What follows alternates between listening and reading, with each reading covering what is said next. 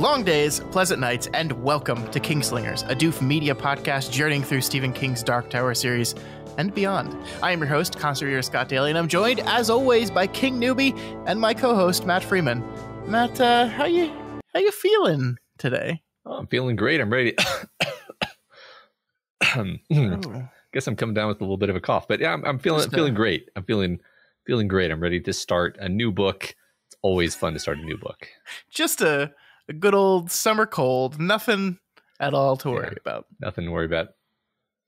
Yes, this week on the show, we are beginning our coverage of Stephen King's The Stand, discussing the first 9 chapters of the novel. This is a big one for us, Matt. This is the final book of season 2. It's the longest book we've covered so far, and I think it's the biggest book, just popularity-wise we've covered so far. And that's why I think here at the very beginning of the show, we just wanted to quickly reintroduce ourselves again, in case there is anyone listening to this show for the very first time, because they said, "Ooh, I like The Stand. People talking about The Stand. I'll listen to that." And they've never listened to the rest of our series before. Hi. Hello. Hello. That's Scott. I'm Matt. We did that part already. Scott's the guy who's read all of the Stephen King books several times. Many times. And Scott is walking me through first The Dark Tower, that was season 1, and now all of the Stephen King books connected to The Dark Tower, that is season 2. Mm-hmm. Yeah, and so we are here at the end of our season 2 on The Stand. I think we should say one of the big prefaces I'll put at the very beginning of this episode, if you are listening to this for the first time, is there will be Dark Tower spoilers in this. The whole kind of concept of the show is that we are reading these Dark Tower tangential books with the perspective of having read that main series already. So I don't foresee like a ton of very specific Dark Tower spoilers as we cover this book, just because it is, I think, one of the most tangentially related books in season 2, for reasons that I think you already know, right? I think you Matt, have never read this book, but you know most of how this relates to the Dark Tower already. I do, yeah. Pop culture has informed me what this story has to do with the Dark Tower. Yeah. But Stephen King loves his themes, and I think that this book has already, in these first few chapters, shown that it's very much thematically connected to the Dark Tower in ways that we're definitely going to talk about. Yeah, definitely. So all that being said, if you have not read the Dark Tower before and you are the type of person that is really concerned about spoilers, we're not going to put a spoiler warning before every Dark Tower thing we say. This, at the beginning of this coverage, is just going to be a blanket warning. We will be talking about the themes of the Dark Tower. We will be talking about some of the events of the Dark Tower, I'm sure, throughout this thing. So just be warned about that. All right. You want to get right into it, Matt? Let's talk about The Stand. This book was originally released back in 1978. It was King's 4th novel, coming after Carrie, Salem's Lot, and The Shining. This, of course, doesn't count his Bachman book, Rage, which at the time nobody knew was Stephen King, but that didn't stay that way for very long. It's also widely considered one of King's greatest novels, which is an opinion I mostly agree with. I don't think I'd call this my favorite Stephen King book, but I think it's definitely up there for me. And maybe that's the place to begin this whole conversation here, Matt, because you and I talk about writing a lot. And I think we talk about writing sometimes, from the journeyman perspective. It's a skill, it's a muscle, and it gets better as you work at it. And it's always funny to me looking at writing that like that, and then say an author's best work is actually one of his first. Since The Stand, Stephen King has written 51 novels since this book. Mm-hmm. And it's so funny to me to say that an author that leaves this book behind and writes 50 more novels never quite achieves the greatness that this novel achieves. And I don't know, I mean, this is complicated, right? Because we're not actually saying that, but it is interesting that I do consider this one of his greatest works, and the complicated nature of how we talk about writing and how we talk about art. And they're not opposed, but I don't know. It's just a fun place to start, I think. Sure. I mean, my first thought there is that we've covered a number of directors on our Deconstructing Directors program over on the Doofcast. And it's always surprising to me how often a given director's first or maybe second film will be career defining for them and maybe considered to be their best work. The Matrix comes to mind as just the first example, but I think there's more than a few examples of this.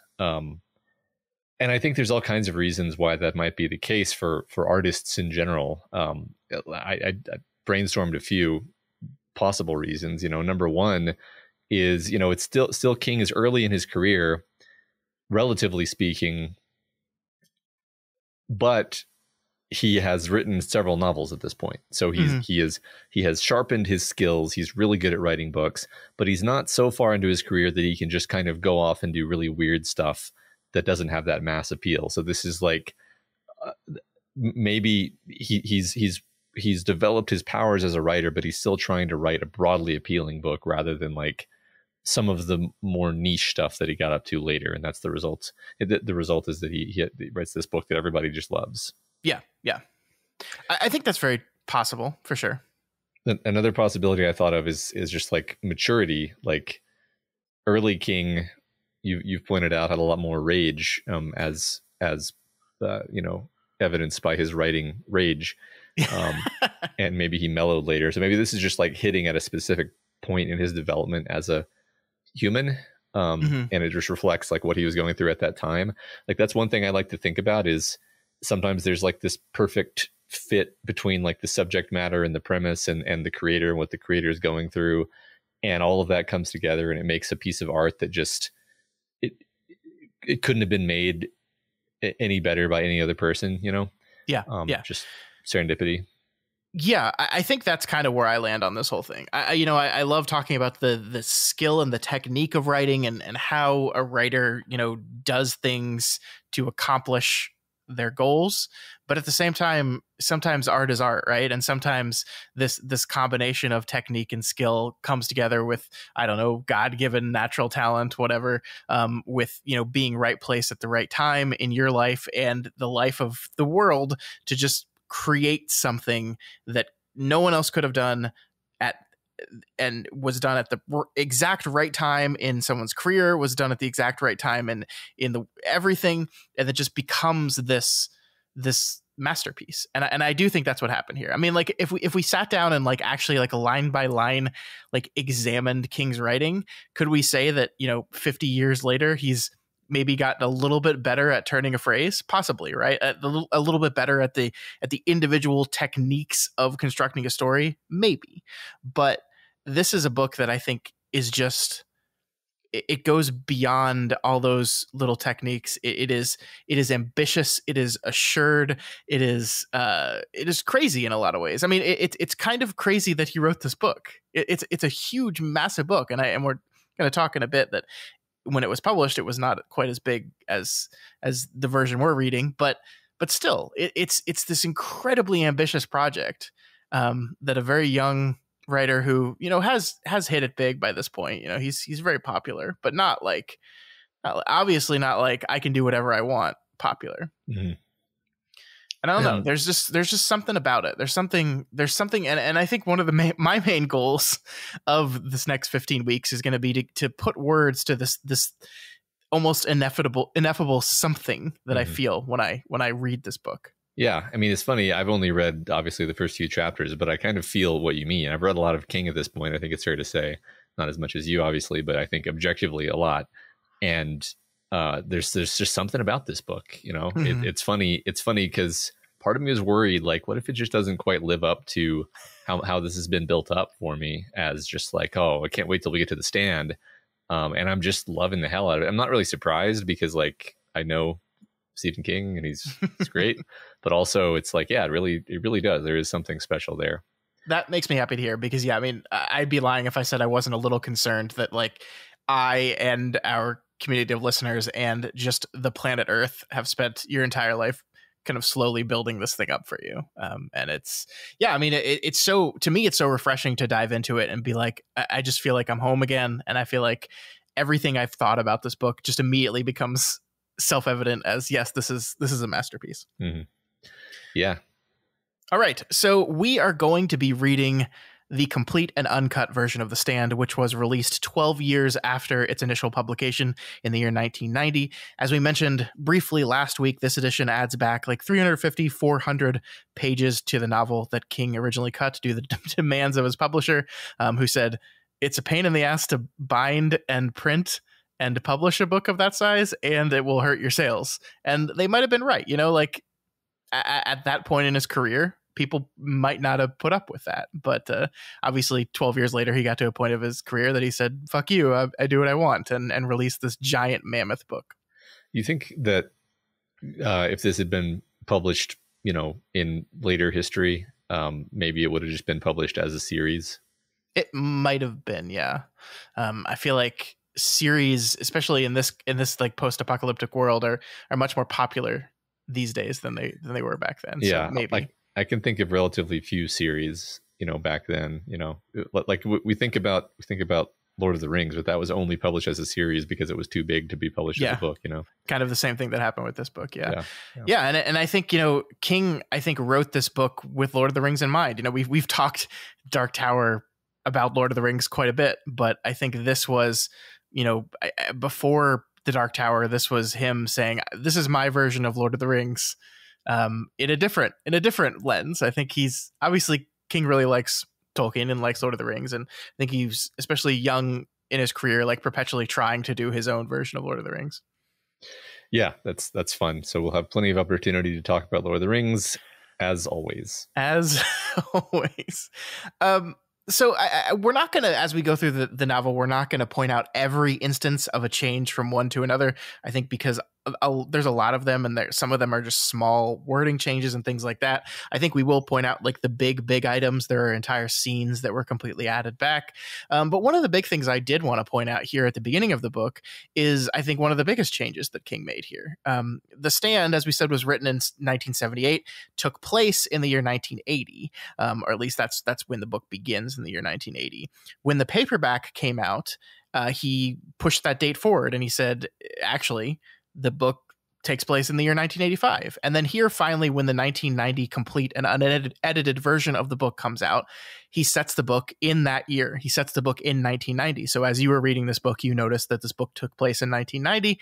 That wasn't the case originally. And what it means is all the pop culture references that King peppers through this book, which is a thing that he does in all of his novels. He's always been very specific with his pop culture stuff.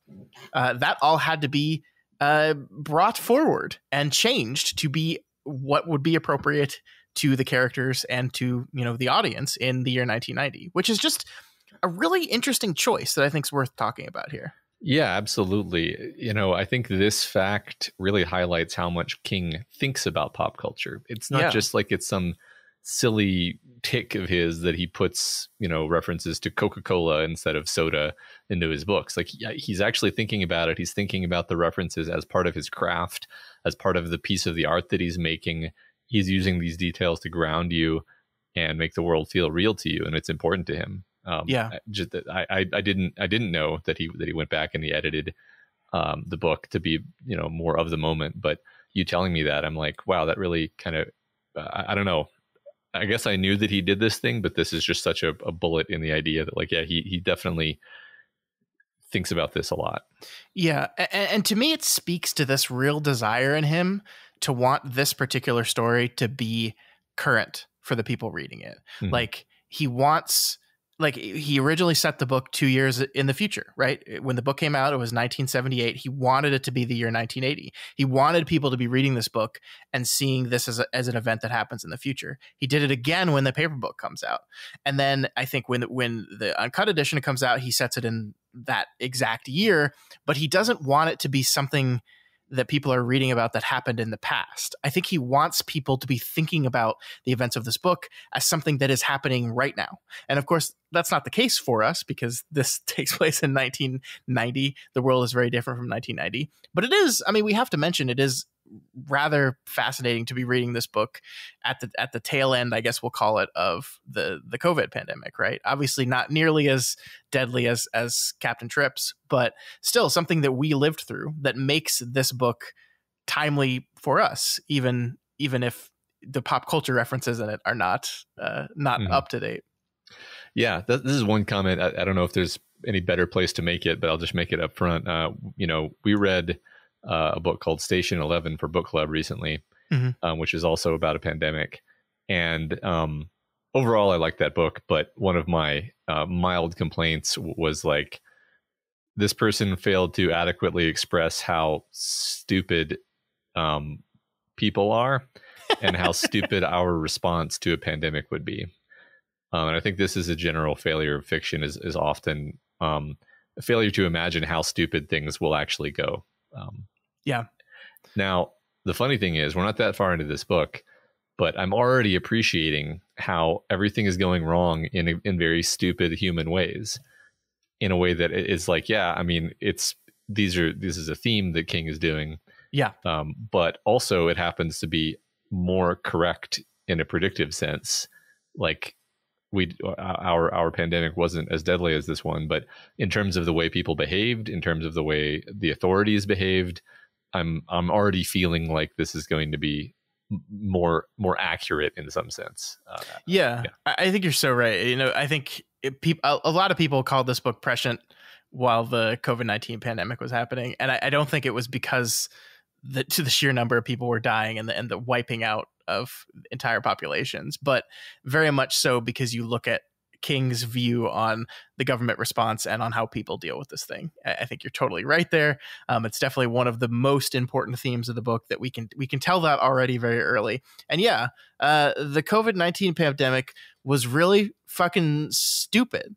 And this is also a very stupid pandemic in this thing. Yeah. The reason this happens is just dumb. It's just dumb. Yeah. And it's infuriating that it is that dumb. Right. We'll talk about the details as we go, but yeah. Yeah. So The Stand, the book, begins with several quotes, as King books already do. We're not going to spend too much time on these, but the first three quotes that we are met with as we open this book are from Bruce Springsteen, from Blue Oyster Cult, and lastly from Country Joe and the Fish. All of these lyrics center on death. The Springsteen song is one called Jungerland. Blue Oyster Cult, of course, is their probably most well-known Don't Fear the Reaper. But the most interesting one to me, Matt, and I mean interesting because I didn't know what it was talking about, is the quote from Country Joe and the Fish, because the only quote we see here is, "What's that spell? What's that spell? What's that spell?" And if you were like me, you were probably like, what are they talking about? So I did a little research and I learned that the band Country Joe and the Fish had a song called "I Feel Like I'm Fixin' to Die," which is, again, very, very fitting for the book we're reading. But at the very beginning of that song, they do this kind of typical call and response cheer that you hear at sports games all the times. Like, give me an F, give me a U, give me a C, give me a K. And they say, "What's that spell?" And they say the F word, Matt. I can't say it because someone got mad at us for saying the F word, but you're right. They say that bad word. Yeah, we don't say that word anymore. No. So the song itself, though, is a Vietnam protest song, and I just think it's really interesting. The Blue Oyster Cult relation is, I think, very obvious. The Springsteen song is a song that is talking about death, is talking about kind of not, also like the Blue Oyster Cult song, like not being afraid of death, just living your life.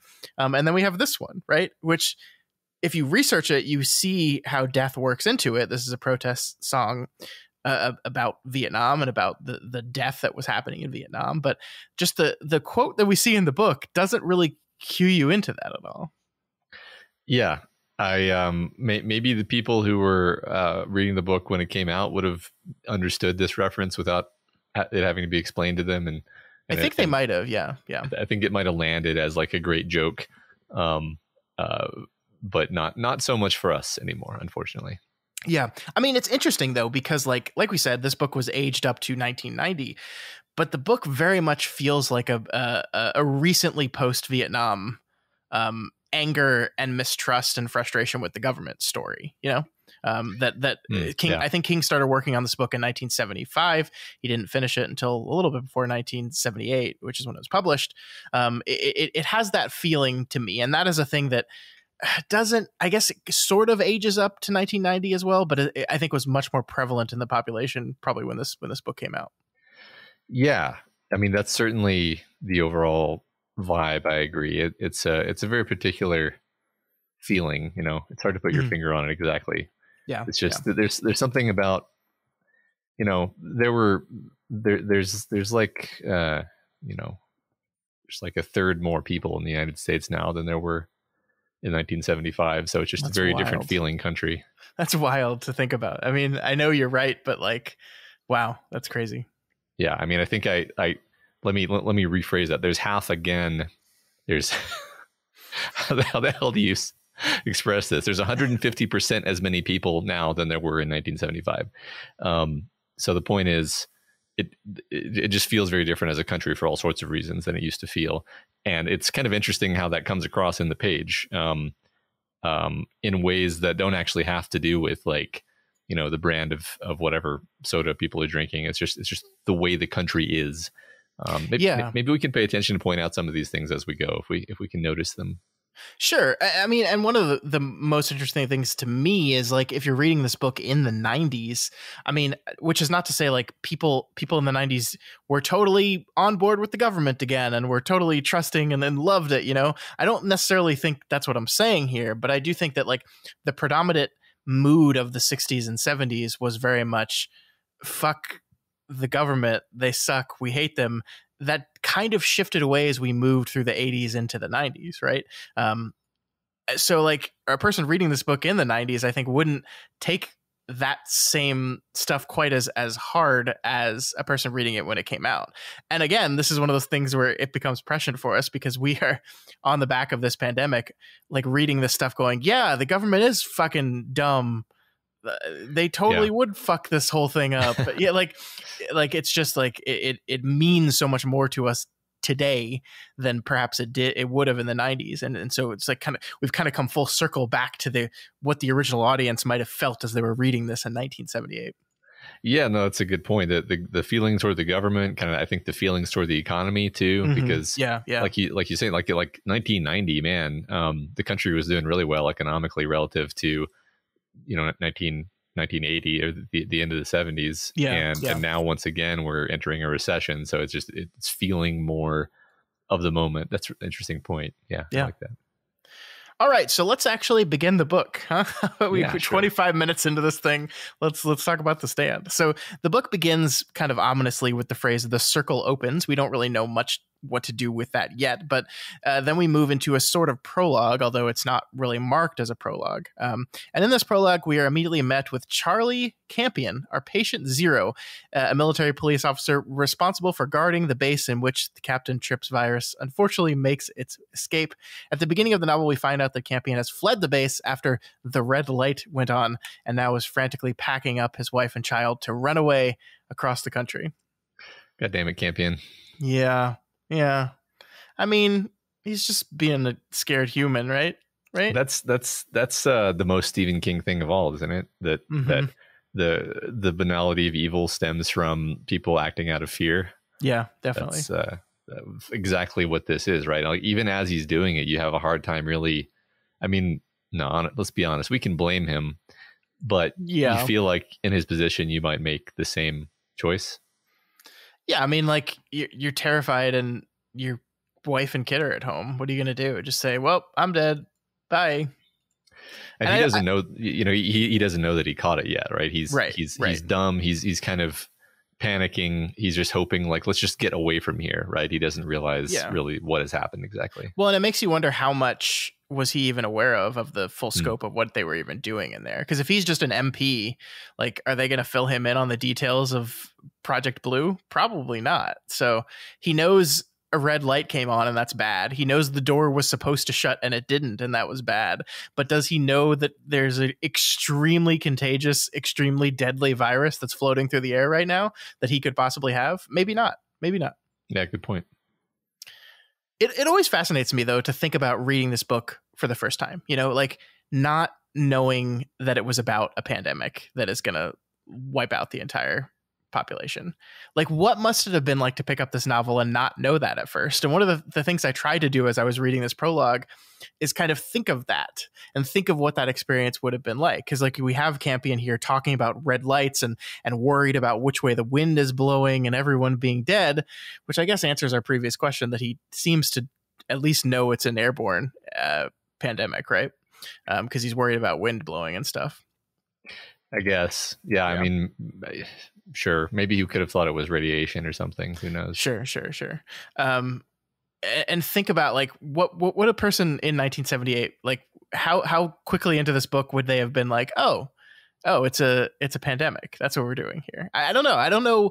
Like, were epidemics and pandemics like on people's minds in the late 70s? I know they are for us right now, but I don't know. I don't know if that was like a hot button concern in culture at the time. Yeah, all I can think of relative to that is Michael Crichton's Andromeda Strain came out in 1969. Wow, and the movie came out. Ago?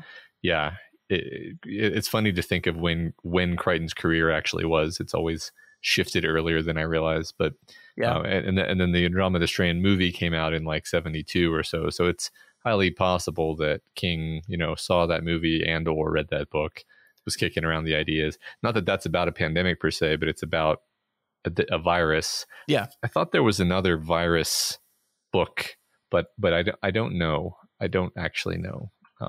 I couldn't think of it. Like, I mean, I know there have been, obviously, but I think they were more recent. Yeah, I mean, I remember. I feel like there was a big like pandemic thing in the 90s. Actually, like I remember the movie Outbreak. There was Outbreak. There was a book called like The Hot Zone. Yeah. People were really obsessed with Ebola in the 90s. Yeah. But it's funny because like I distinctly remember the like Ebola panic, but that was way after King wrote this book. So yeah, I don't know. Maybe he started a trend here. Maybe. So one other thing to mention about I was just wondering, like, the name Campion is a pretty unusual name, right? I hadn't heard the name Campion like ever, and other than this book and the character in Raised by Wolves, the sadly canceled HBO TV show. No, the one that wasn't that. The one that was amazing. And so Campions are kind of flower. Mm-hmm. And there was also a guy named Campion who was a Catholic Jesuit priest who was martyred. That's all I got. The reason I bring this up is I'm like, is there some literary reference to a Campion that would be appropriate for like the guy who is responsible for carrying the deadly virus? Interesting. Yeah, I don't know.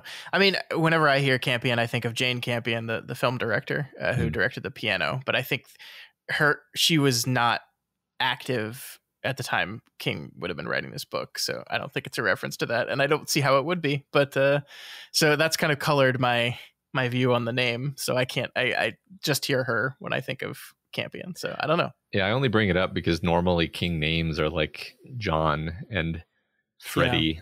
Yeah. Not. It's just a really unusual name. So sure. Yeah. I think one of the most important things to point out here at the beginning, though, and we've kind of already talked about this, but I'll hit this point again. Before we even know what Captain Trips is and how it was made, the book wants us to understand that it got out due to a mistake, a malfunction, right? That the red light went on and the door was supposed to close and seal immediately. And it didn't. And it gave Campion just enough time to slip out past that airtight door. And then there were supposed to be guards on duty at the edge of the facility, and those guards were not there. And so he just walked out. And it seems important that this is the first thing we learn about this whole thing. That the first frame of reference on this whole thing is not the United States government developed a super virus. It is stupid, dumb mistakes happened. And that's how this whole thing starts. Yeah. Yeah, absolutely. Just basic incompetence and fuck-uppery.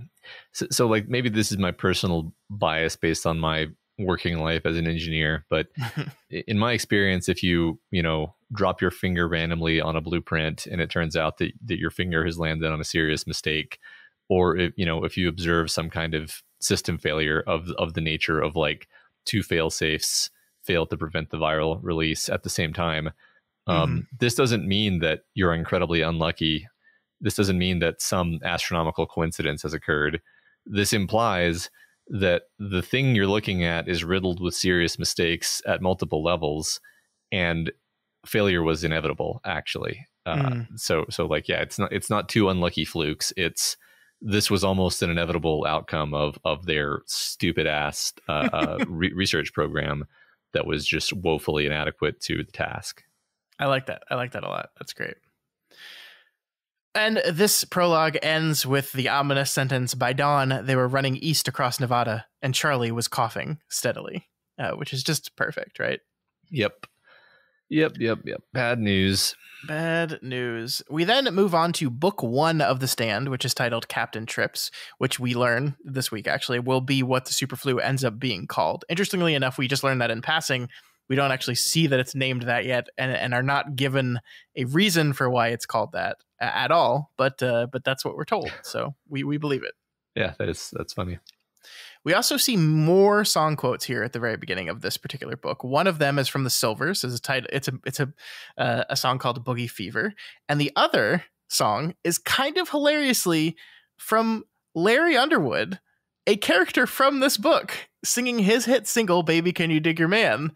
We'll talk about this song a little bit more later, but this is kind of hilarious, right? Like, King has, throughout the course of this book, established every single one of these quotes is a real quote from a real song, and then he just does this one. And if you're reading this book for the first time, you're like, I never heard of that one. And it's because it doesn't actually exist, because it's a character from this very book you're reading, and you haven't even met him yet. That's hilarious. Yeah, I like it. I think it pulls you into the story. And like we were talking about earlier with the pop culture stuff, it's like he inserts real world pop culture stuff into the book, and then he muddles it with a sort of pop culture confabulation that he's invented within the book. And it I don't know, it's a fun kind of judo throw to muddle your own reality with the reality of the book. And maybe on some subconscious level, the book feels more real to you now. Yeah, no, totally. All right, so let's begin with chapter 1. The book proper begins in a little town called Arnett, Texas, at Bill Hapscom's Texaco station. And here, I think, Matt, is where Stephen King's essential, let's call it kinginess, already starts to shine through in this book, right? What the first part of this book, what book 1 in general, and this chapter specifically excels at, to me, is so effortlessly constructing this complete world into which Captain Trips comes crashing. And like, we just come upon the scene, and it's just a group of men all sitting around outside a gas station. They're talking shit to each other. The first page of this novel is about Hap and the rest of his boys discussing money printing and inflation and all the problems of the day as they talk about these things. We kind of learn that they all work in this very small Texas town. Used to have 2 factories. One of the factories is closed down. The other's kind of limping along. And so they're just dudes shooting the shit about their problems. And they're remarkably quickly characterized. They feel real. They feel like whole immediately. It's just remarkable to me how quick he can do this. Yeah, no, it's becoming uncanny with the discussion of inflation being very relevant at the moment. But yeah, I agree that the magic of King is always his ability to give each and every character, each and every one of these guys sitting around shooting the shit, a personality. Some of them we'll see again, some of them we won't. You can never tell because they're all so well drawn and three-dimensional and just unique. And, you know, it feels like you're stepping into a real event that you're watching unfold. It's not a story. It's these guys were just hanging out, and then they saw a car come cruising in, and so on. Yeah, well said. I wonder how long it took you to actually realize that, like, Stu Redman was an actual character in the story and not just one of the handful of dudes from this beginning that we're meeting right before things go to shit. Well, Stu, I think, is one name that I actually had heard, but see, cheater. But that does, but see, like that, like overall, your question is well taken regardless, because like maybe one of these other guys is also going to make it. Yeah. I don't know. Like you could tell me, yeah, they do, or you could tell me no, Stu's the only one, and I equally in either case believe you, because like I said, they're all so well drawn. I think that also helps. Like in some sense, you know, or at least I know, since I know what the book is generally about, that like almost everybody in the world is going to die. And thus, as you're meeting characters, you're like, okay, are we meeting a character who's going to be a main character, a central character who continues on through the story? or are we just going to see this person for 5 pages and then they're going to die? And it's really hard to tell. Really, really hard to tell. I think Stu, it's like certain characters, because you get their point of view, you're like, okay, this is probably somebody we're going to ride along with for a while. Sure. But almost anybody who doesn't get and even some people who do get a point of view, I'm pretty sure are not going to make it very long. So yeah, that makes it fun.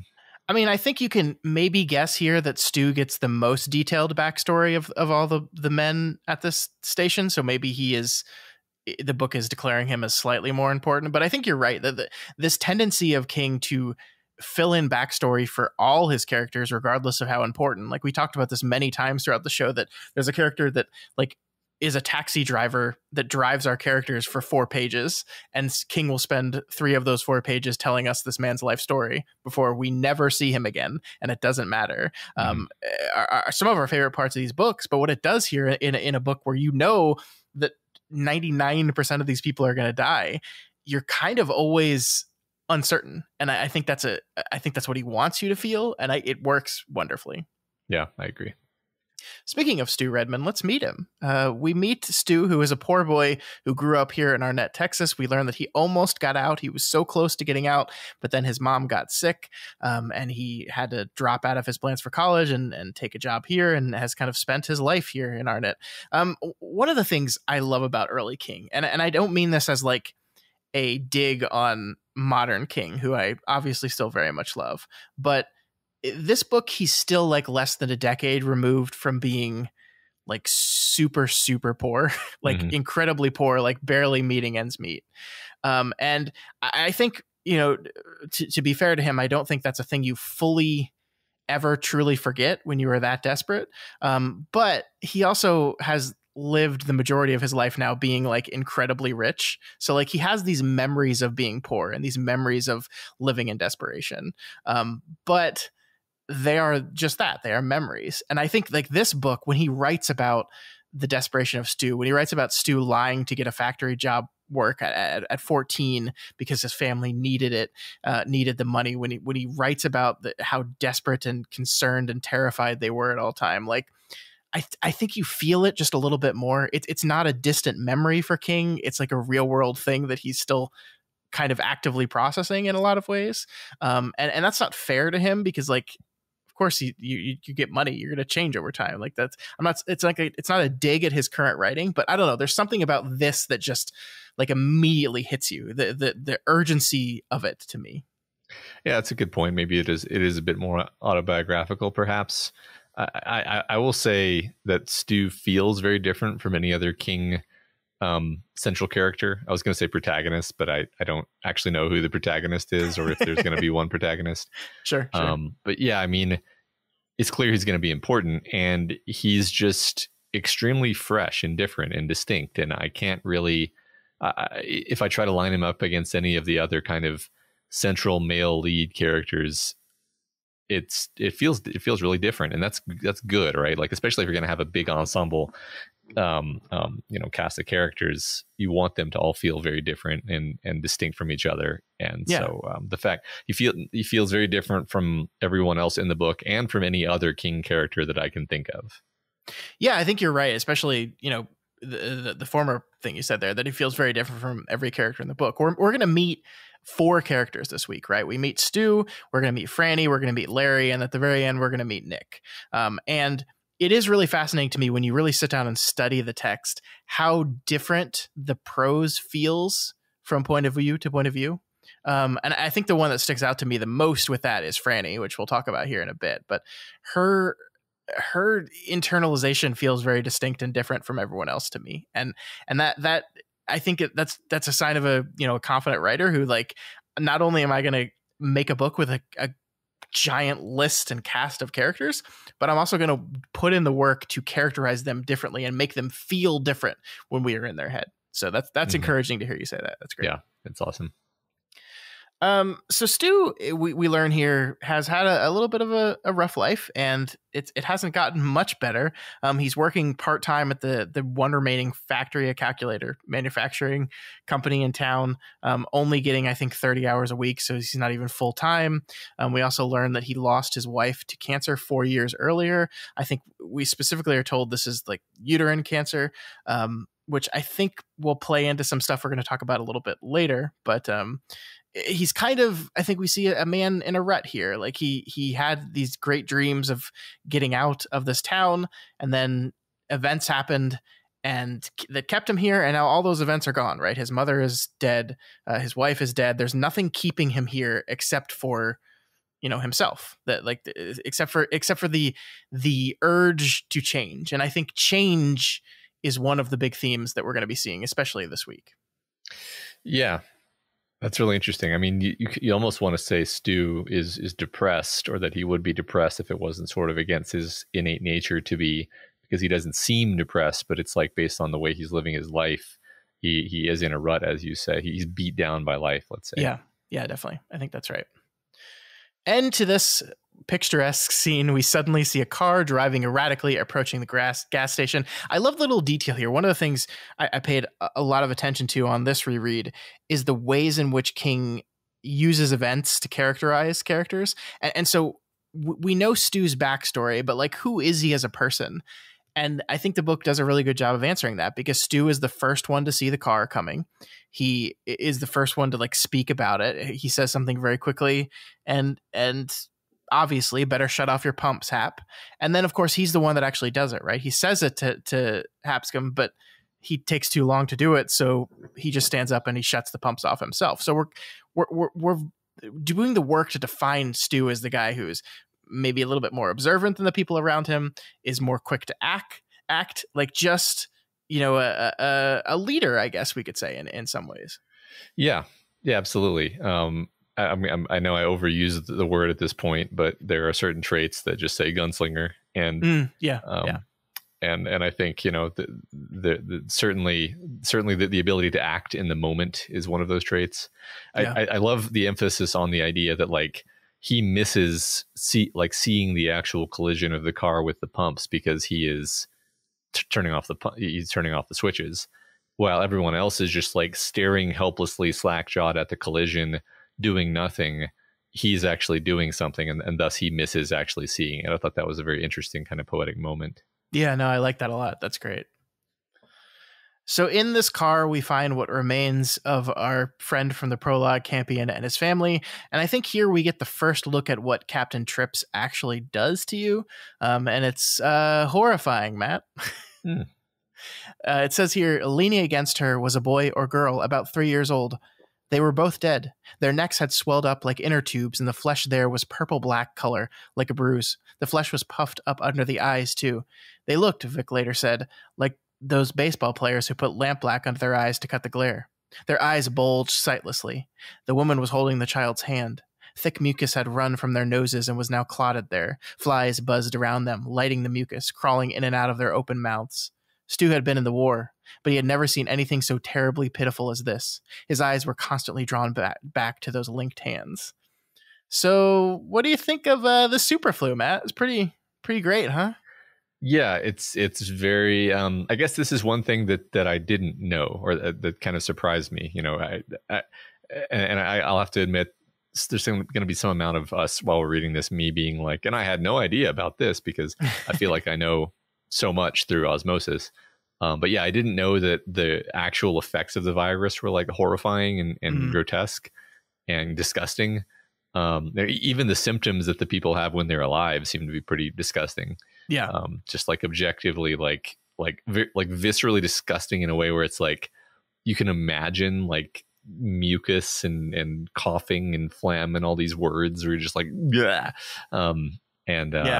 And King knows that, and he's playing that up, I think. Yeah, the choice to make their necks all swollen and gross is the most interesting one to me, because that's so specific and disturbing. I kind of love it. Yeah, me too. I think it's worth pointing out here that like this is one of those results of aging up the book to 1990, because here we have Stu had been in the war, but he had never seen anything so terribly pitiful as this. What war? Because I think when the book was written, obviously Vietnam, right? Yeah. Like, obviously, but Desert Storm. yeah, it was still too early for Desert Storm, right? I don't even remember, Scott. I think I'm it sorry. was. No, I'm 100% sure that you're right. It was too early. But no, you're right. I think in my brain, this is just actually happening in the vague, indistinct period between 70 and 90, because I was only barely born during part of that anyway. So Sure. Or it's just happening on another level of the tower in which there was a giant war in the 80s. yeah, or Vietnam happened in the 80s. There you go. Or Vietnam we just kept happening. We do know from the Dark Tower that the version of the world that was wiped out to Captain Trips there is one that had a different Kansas City baseball team and had a whole different type of cola can, right? So it's a different world. That's true. Are Or there is references to the cola can? I guess we'll see. In the stand? Yeah. Nah, well, we'll see. We'll see. So we learned that Campion is still alive, but barely. What I love about the prose here, though, Matt, is everywhere around people infected with Captain Trips, there's this thing, like, King knows at this point that you know, and he's having a lot of fun with it. Before he, with chapter 8 takes a whole chapter kind of showing us how the virus is spread, he just kind of likes to write about it and wink at it, right? Like, he has a lot of this fun putting people in close contact situations. Like when you see Hap climb into the back of the ambulance with dying Campion, you're like, oh no, don't go, not in there. Yeah, he just has a lot of fun with this throughout this early part of the book. Yeah, absolutely. There's so many little mentions throughout this whole week's reading of people just coughing or sneezing briefly. And even if you're caught up in some other thing that's happening in the story, you're being reminded of what's going on in the background. Definitely. So from here, we move on to chapter 2, which will introduce us to 22-year-old Franny Goldsmith from Algonquin, Maine. Since Franny is so far removed from the superflu events down in Texas, this is kind of the book declaring her a main character, right? I think you probably picked up on that immediately when we cut all the way from Texas up to Maine with just a character chilling there, kind of signposting important character here. Well, especially just the way she jumps off the page. Yeah. I mean, you used the word assured earlier when describing this book. And I think Franny is the most assured creation, the most solid creation of Kings that I can readily recall, or at least she's up there with the likes of Eddie and Roland in terms of just rapidly jumping off the page, being like a person that I feel like I know, not just a character in a book. And this again in a relatively short number of pages. Yeah, I totally agree. I love Franny Goldsmith so much. I think King can be very hit or miss with some of his female characters at times, and I mean that in the real sense of the word, that sometimes they're absolute hits and sometimes they just don't quite work. I think Franny is one of the good ones for sure. She's wonderful. I love her so much. Yeah. And as I was talking about earlier, we kind of immediately see Franny as this incredibly introspective person. Like, a lot of her chapter is filled with her kind of thinking out stuff to herself and processing stuff to herself in a way that I don't think we saw from Stu, and we definitely don't see from Nick. She's just kind of in her head quite a bit, right? And I love how this version of her head is very. She's like bitter and biting and sarcastic, and I don't know. There's a lot to love in that head. She's bitter and sarcastic, but not to the point where she becomes self-pitying and therefore unlikable. Yeah, it's really totally interesting how he rides that line, actually. Yeah, no, I totally agree with you. So we learn here that Franny is pregnant, and she's here to tell her 21-year-old boyfriend about it. And I love this moment where she looks out at him, like sitting there waiting at the dock, and it's this beautiful, like, New England picturesque moment, and kind of, angry, bitter, and sarcastic Franny sees this and decides that he's doing this on purpose, right? I love the text here. The silhouette at the far end of the pier was still tossing small rocks into the water. Her thought was partly amusing, but mostly dismaying. He knows what he looks like out there, she thought. Lord Byron, lonely but unafraid, sitting in lonely solitude and surveying the sea which leads back to where England lies. But I, in exile, may never... Oh, balls. She says as she realizes that she's being mean to him for no reason. There's so much to love in this writing here, Matt. I love it. Yeah. Well, it's hilarious, right? Because she's basically saying that like he's a complete poser who almost like the reason he's sitting out there at the far end of the pier tossing rocks is to portray this image of being this artiste, this sensitive soul. And she gets it, right? And like she's kind of at war with herself over like how to feel about all of this. Yeah. It's just great. Yeah, and I think she's trying to really hard to convince herself that she loves him, right? Mm-hmm, That she wants to love him because that would solve a problem of what to do about this baby. Is, oh, we're in love with each other, we have a baby now, let's get married and that'll all work. But I think she knows she doesn't. And so like her intrusive thoughts keep like painting him in this very negative light, which is truly the way she feels about him, but she's actively trying to push that stuff away because that complicates things more than she wants them to. Yeah, exactly. Yep. I love this entire scene, though. I love their entire interaction. There's this part where Franny goes to kind of sneak up behind Jess and legitimately just scares the shit out of him doing so. And then in response, he kind of steps towards her, causing her to trip and fall on her butt. And she ends up biting the shit out of her tongue, like so bad that it bleeds for a while. And so we have this very clear image of this bleeding tongue coming from Franny throughout the rest of the scene. I just love the construction of this so much. Me too. Yeah. Especially like you said, the bit where he steps aggressively toward her. Yeah. This note of underlying, violence. I mean, honestly, I think I know the direction we're going with this character. Like he's a person with a capacity for violence and a lot of badness that is being hidden by his soft exterior. And I shouldn't say I know where we're going. There's all sorts of directions we should go, but I don't think we're going to end up feeling that Jess is a cool guy.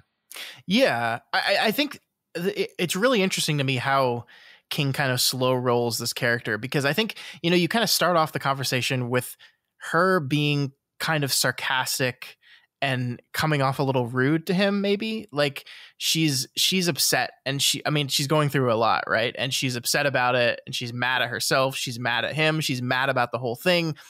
And so she's being like very aggressive towards him, and he's kind of like trying to process the information. And so you might like initially be a little bit more sympathetic to him, but then the longer the conversation goes on, I think the more that sympathy, if it ever existed, and you just completely drains out, and you're like, oh, this guy's actually just real shitty, actually. Yes, definitely. But not cartoonishly so, but yes. Yeah. This is part that I really wanted to point out here, though. Jess asks her, how did it happen? I thought you were on the pill. Well, what I figure is, one, somebody in the quality control department of the jolly old overall factory was asleep at the switch when my batch of pills went by on the conveyor belt. Or two, they are feeding you boys something in the UNH mess hole that builds up sperm. Or three, I forgot to take the pill and have since forgotten that I forgot. So that's a really funny exchange and is really great for Franny's personality and defining of Franny's personality. But my favorite part of it is we actually saw her go through each one of these options in her head before she says it out loud to Jess. And I love that, like, it's so character defining to have this moment where she reasons something in her head and then basically repeats the same thing verbatim via dialogue. Like, it shows that she is incredibly in her own head, but that she is going to actually speak her mind when it comes to these things. I love that little detail. I agree. And it makes her likable that she's willing to say, that last option. Yeah. I mean, I don't think I forgot to take the pill, but it's always possible that it's something that she didn't necessarily have to volunteer. Right. Yeah. But there's no defensiveness. There's no excuse making, even though you can tell that she understands the gravity of the situation. Yeah. She comes across as thoughtful and responsible and really likable and great. Yeah, I mean, she's definitely very emotional and frustrated, but yeah, I think you're right that she's trying to find solutions to the problem, and she's trying to be very matter-of-factly about what her options are, what their options are at this point, and he's not responding very well with that. Yeah, no, that's interesting, because she is emotional, but what you see her doing is trying really hard to think clearly and Yeah. behave correctly despite being emotional, which is very different from being, driven by her emotions. And yes, she does kind of lash out at Jess, but I think from our perspective in her head, I think he kind of deserves it. Yeah, So, no, I think I think you're right. I love this quote in particular, though. "Let's get married," he said in a sudden, strong voice. He had the air of a man who has decided the best way to solve the Gordian knot problem would be to hack down through the middle of it, full speed ahead, and get the whiners below decks. That's just wonderful writing. I love that so much, and I think King is really good at cluing you in on the essential nature of these characters, and I think when I read that sentence, I understood Jess in a way I hadn't up until that point, and it's just wonderful. Yeah, absolutely, that's great. So Franny kind of demands that Jess pick another option. That is not an option that she wants. She does not want to marry him. She doesn't love him, and so she's like, "That's not an option. Pick a different one." And Jess refuses to, and the tension kind of escalates and escalates and escalates until he slaps her across the face. So if we had any sympathy for Jess remaining, it's gone at that point, right? Like, he's taken it to violence. He's slapped her, and you're just like, okay, fuck this guy forever. I'm done. I hope you die of a superflu or something. Well, that's what's funny is now that King has given us one specific character to just hate, now King is totally going to make him be one of the tiny sliver of a percent of survivors who somehow makes it through the entire book, being a piece of shit the whole way.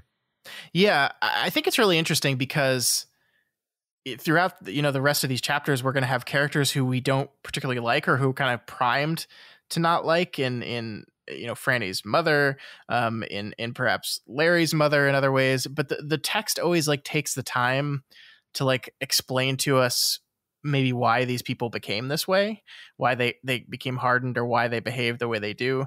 It's not really interested in doing that with Jess at all, right? It's just he's kind of just this aloof college kid who is very convinced that he's a poet and is just continually behaving in the wrong way in all these situations. Yeah, it just seems like a calculating and selfish person who has learned how to present himself to be acceptable. Yeah. I love the way, man, Franny is so strong. He immediately apologizes for slapping her, right? And her response here is, "Accepted," she said colorlessly. "Drive on." It's just man, I love her. I love her so much. She's just great, I accept your apology. Moving on. I don't want anything to do with you anymore. Later. Yeah, it's awesome. Yeah. And then I need to read this section here. Some of my favorite writing in this chapter and in the book so far. She sat with her hands folded in her lap, watching the slices of ocean layered between the cottages just west of the seawall. They look like slum apartments, she thought. Who owned these houses? Most of them still shuddered blindly against the summer that would begin officially in less than a week. Professors from MIT, Boston doctors, New York lawyers. These houses weren't the real biggies, the coast elites owned by men who counted their fortune in 7 and 8 figures. But when the families who owned them moved in here, the lowest IQ on Shore Road would be Gus, the parking attendant. The kids would have 10 speeds, like Jess's. They would have bored expressions, and they would go with their parents to have lobster dinners and to attend the Algonquin Playhouse. They would idle up and down the main street, masquerading after soft summer twilight as street people.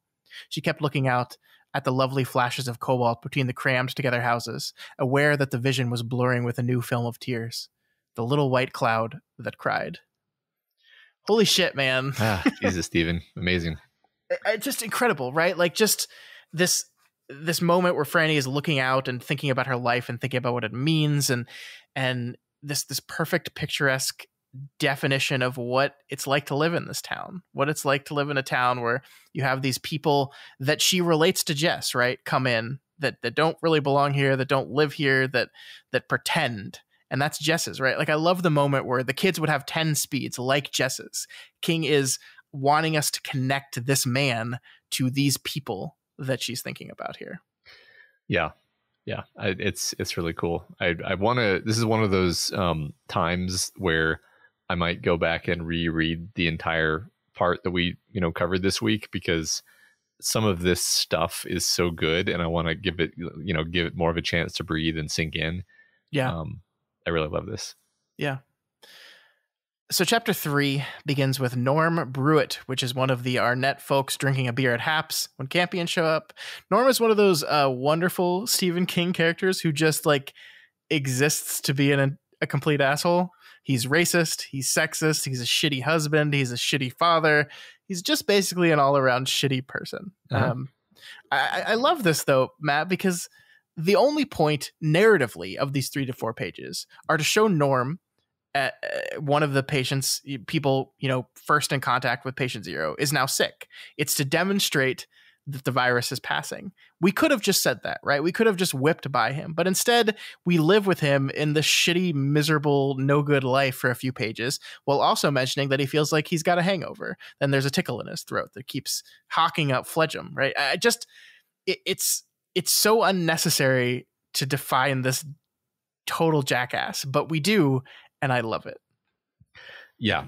I agree. I mean, these are some of my favorite King characters are the ones who are awful. Because it's funny because it's like he's almost cartoonishly awful, but also also we know that people like this absolutely exist. They often don't make it into novels, which is part of why it feels maybe a little cartoonish. It's like people like this are rarely considered to be the subject matter of the esteemed literary form of the novel. But I think people like this are indeed exactly who King wants to write novels about. Yeah, he wants to explore this side of us, And I was trying to think, like, what exactly are we saying with his inclusion? I mean, he is going to die, and everybody in his family is going to die. Are we supposed to feel a kind of nihilism about this, or a kind of justice about this, or a kind of like, what are we supposed to feel about this exactly? And I don't even have an answer or even a suggestion of an answer, because I don't know if I understand where like the thrust of the book yet. But I guess I'm just going to keep that question in mind as we move through. Yeah, sure. I mean, I could pose an answer for you right now, but I think it's better to just keep that and keep going. Okay. So from here, we cut over to Hap's garage, where the world's dumbest state patrolman comes by to tell Bill that the government health department folks are on their way, and if he wants to avoid them, he better get out of Dodge as quickly as possible. This, we'll see, not only manages to infect patrolman aptly named Joe Bob, in which he'll then go on to infect 20, 30 other people on his own. It also makes the rest of them so much harder to round up. All in the good pretenses of just helping out. Thanks, Joe Bob. See, now this is some accurate writing about what a pandemic would be like. You got people helping each other by helping evade quarantine restrictions. Yeah. And it's the authority figures themselves who are spearheading the charge toward breaking the restrictions. Yeah. Bravo. Great. So prescient. Our chapter ends with the Hodges family. As Norm's wife looks after them, we see that they're all sick now too. And I felt this part particularly charged to me. Lila, who is not afraid of the croup after seeing both of her own through bouts with it, picked her up by the heels and swatted her firmly on the back. She had no idea if Dr. Spock recommended this sort of treatment or not, because she had never read him. It worked nicely on baby Cheryl. She emitted a froggy croak and suddenly spat an amazing wad of yellow phlegm onto the floor. So tactile and gross. It's that's like we were saying earlier. It really emphasizes the I keep saying visceral, but like it triggers a reaction in your body is what I mean. Like where you're like kind of want to swallow, It's awful. Yeah. Yep. It is awful. Especially like we see here that like a lot of, flus, it seems to be affecting the children quicker and worse than everyone else. Right. Yeah. Which is scary as parents. That's a good point. I hadn't consciously noticed that, but you're totally right. That is happening in the book. All right, so we move on to chapter 4, in which we meet General Starkey, a West Point graduate, multiple medal winning badass who is in charge of the rapidly unfolding situation at the facility holding what we learn is Project Blue, the Captain Trips virus. We learn here, Matt, that he's absolutely fucking terrified and popping pills aggressively just to maintain himself. And so that's really comforting, right? That's really comforting. Yeah, that's great. That's really good to see that we have the best of the best of the best in charge of the whole situation. Yep.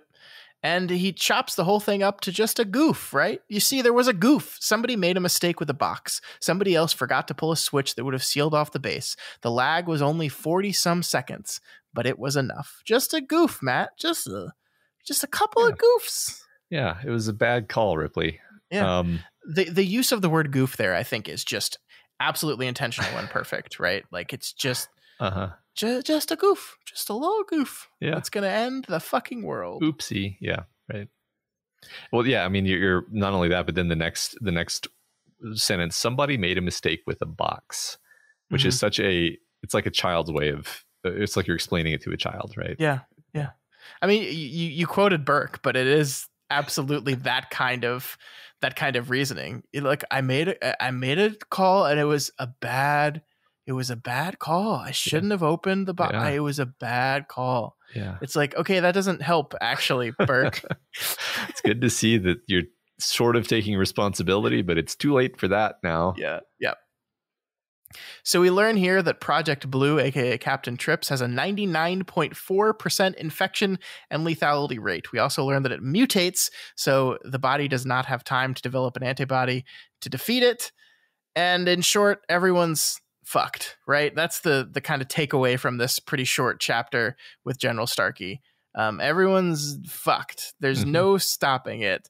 And Starkey is kind of just popping pills while obsessively watching the footage of the cafeteria Project Blue, which is filled with all the dead corpses of all the scientists and people working down there.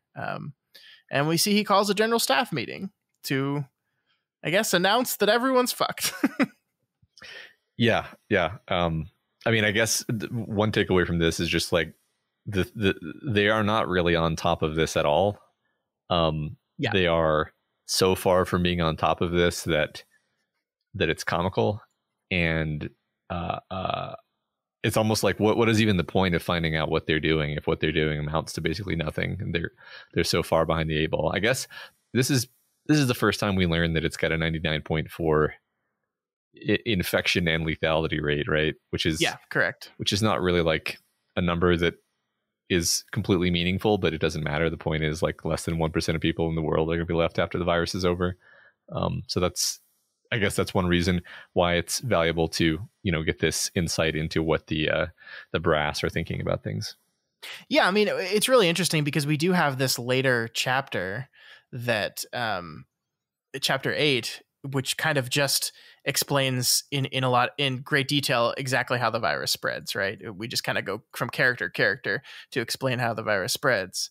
And so we don't necessarily need this chapter, but it does provide some important context, I think. Like, we get to see, this virus was made in a lab. That's confirmed. It is extremely lethal. That's confirmed. And so we kind of move forward into the next events of the story with a very clear understanding of just exactly how bad it is. It's very, once again, it's very easy to go into this book knowing that this is a pandemic post-apocalypse story, right? But you can't write it assuming everyone knows that. So we have to kind of check some of the boxes, and this is very much a check the box scene where we get this key information about the virus itself. And also the way it's written conveys a lot about the story's attitude toward authority. Yes. That you have this guy who is popping pills in order to deal with the anxiety caused by the consequences of his own actions, and then continuing to be in charge despite being the guy who made the fuck up in the first place. Yeah. So Yes, I agree. Like in a sense, not story crucial. In another sense, important to conveying all sorts of information at multiple levels of narrative. Yeah, totally, totally. So we move from here on to chapter 5, where we'll meet another one of our main characters here. We meet Larry Underwood. And I think by now you're probably noticing a pattern, right? We kind of are slowly and steadily advancing the superflu plot as it spreads. But in between that, we're having like our chapters introducing our cast of characters. So we've had Franny now, and this is going to be the Larry chapter. So what do you think generally about how this structure is working? So, I mean, it's funny because very often this sort of structure does not work very well, for me anyway, because you don't, you'll be going through a story and you'll be switching between characters rapidly at the beginning of the story, and you're annoyed because you don't want to move away from that character you were just with. You were into that. Now you're with a new character you're not necessarily vibing with. You're Sure. constantly annoyed. This happens to me with a lot of books, especially epic books where toward the beginning of the book, you're meeting like 17 new characters. I'm just like, oh my God, I actually hate this. And then eventually those characters grow on me, but it takes like half a book, which strikes me as a failure. Sure. But this is Stephen King. So you're excited. You're loving each of the characters as you meet them. And then you're excited about who you're going to meet next. And, as it is, I'm just really like happy that we're establishing this stable of brilliantly fleshed out and distinct characters. And I'm just really excited to see where we go with each of them. Yeah, man, I'm so excited. Like I have been enjoying season 2, and we've read a lot of really good books, but like this book is reminding me of what it felt like the first time you met Eddie. And I was like partially jealous that you get to turn a page and like meet Eddie Dean for the very first time. That's how I'm feeling as we go through these characters. Like, oh my God, Matt's he's meeting Franny right now. He's meeting Larry right now. This is so cool and exciting. And this is what happens when your friends are reading books that you truly, truly love. Yeah, right. That's the whole joy of the premise behind this podcast, right? Yeah. Yeah. It's so fun to watch somebody discover this stuff where you just know they're going to love it. Mm-hmm, mm-hmm. So, like, if the predominant image of Franny's intro chapter here is a woman biting her tongue until it bleeds in this picturesque image of the Eastern Seaboard, then the predominant image of Larry's chapter is what we open up to here, which is a dead cat corpse sitting in an alley in New York City as a rat methodically tears away at it. It's a great symbol of Larry Underwood, ladies and gentlemen. It certainly is a symbol. Yeah. Earlier, I was going to ask, what is the calculator factory a symbol for? That feels very symbolic. We keep returning to the rat eating the cat. Right. And that's, I think I could hazard some guesses about what that's a symbol of, but maybe we'll just move on and that'll come up again. Sure. Yeah. I mean, I think the thing that's worth pointing out, though, is the way that Stephen does constantly return to this. Like, it's a symbol for us, the reader, but I think the way it works is it's also kind of a symbol for Larry himself. Mm-hmm. That like we learn very quickly that he's kind of returned home after a very, very long time away, and he's embarrassed and hurting and like trying to collect himself and figure himself out, and he sees this as like a great failure on his part, and the image that is completely surrounding those feelings is this rat chewing on a dead cat's corpse. Mm-hmm. I think it's just very, very fitting. Sure. I mean, I agree. I mean, within, if you sort of take his chapter as a short story, yes, it absolutely works in that way. I was going to zoom out and say it is a kind of perversion of the natural order. You think of rats as being hunted and eaten by cats. And so the rat eating the cat is a flip of the natural order. It's a sort of scary thing that I was like, it shouldn't happen that way. It's unnatural, and it maybe is an omen of presaging the greater interruption to the order of things. Yeah, no, I think you're totally right. I mean, in a book where the top of the food chain is about to be totally laid low, I think that's very, very apt imagery there. Right. I love that. Well, and then also it's going to be the survivors are going to be the rats, right? The survivors are going to be the scavengers. Sure. Which I think all of our characters are about to become like the rats, basically. Yeah, no, I like that. So as we said, Larry is home in New York for the first time ever to visit his mama. But before we deal with that very complex, wonderful scene, we have to learn a little bit more about our character, Larry. Yeah, I think it's actually a bit of a structure break because King loves his brief interludes of backstory, but this is a downright interstitial short story about Larry's recent past, right? We spend quite a bit of time flashing back to Larry's adventures in the music business. That's true. That is very true. I think it's because it's so important to who he is at the beginning of this book. We have to spend the time seeing what led him here. Mm-hmm. So Larry Underwood of Baby Can You Dig Your Man fame, which do you finally understand Baby Can You Dig Your Sam's name? One of our frequent discussion question answers. It's great. Yes, I love it. We learn here that his fame is new, that as short as 18 months ago, he was just, a struggling musician trying to get gigs. And his life since then has been kind of a whirlwind in the way rock and rollers' lives are. You cut a single, it suddenly breaks out there for reasons that not everyone fully understands and becomes incredibly popular. And that's exactly what happened to Baby Can You Dig Your Man? And it's just kind of catapulted him forward into this lifestyle that he wasn't quite ready for. And I think one of the things that's really worth noting here is the racial notes behind a lot of what's happening here.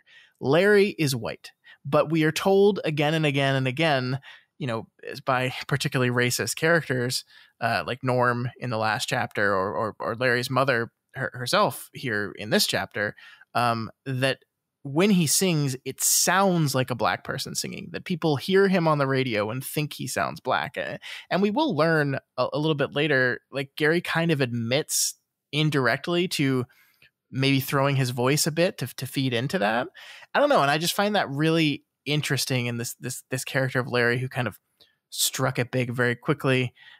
We keep hitting this beat. And I think I'm very specifically paying attention to this because I did just see the Baz Luhrmann Elvis movie a couple weeks ago. Mm-hmm. And of course, Elvis Presley is a performer who, very well known for taking a lot of music that was very popular in African-American spaces and bringing it to the masses in a way that was palatable, specifically because he was white in the 1950s. And that's just the way things were, unfortunately, back then. And so that's been on my mind a lot. And I'm wondering if we're doing, a similar thing with Larry Underwood here, possibly.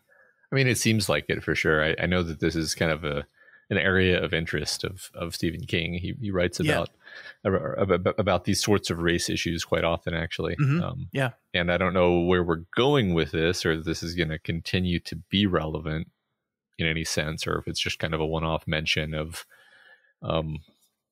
this dynamic existing within music. I mean, I think one of the things we could maybe say here at the beginning is that part of Larry's problem is he doesn't have a really good sense of self-identity. He does not necessarily know who he is. He's just kind of a person that just goes with it, whatever it happens to be.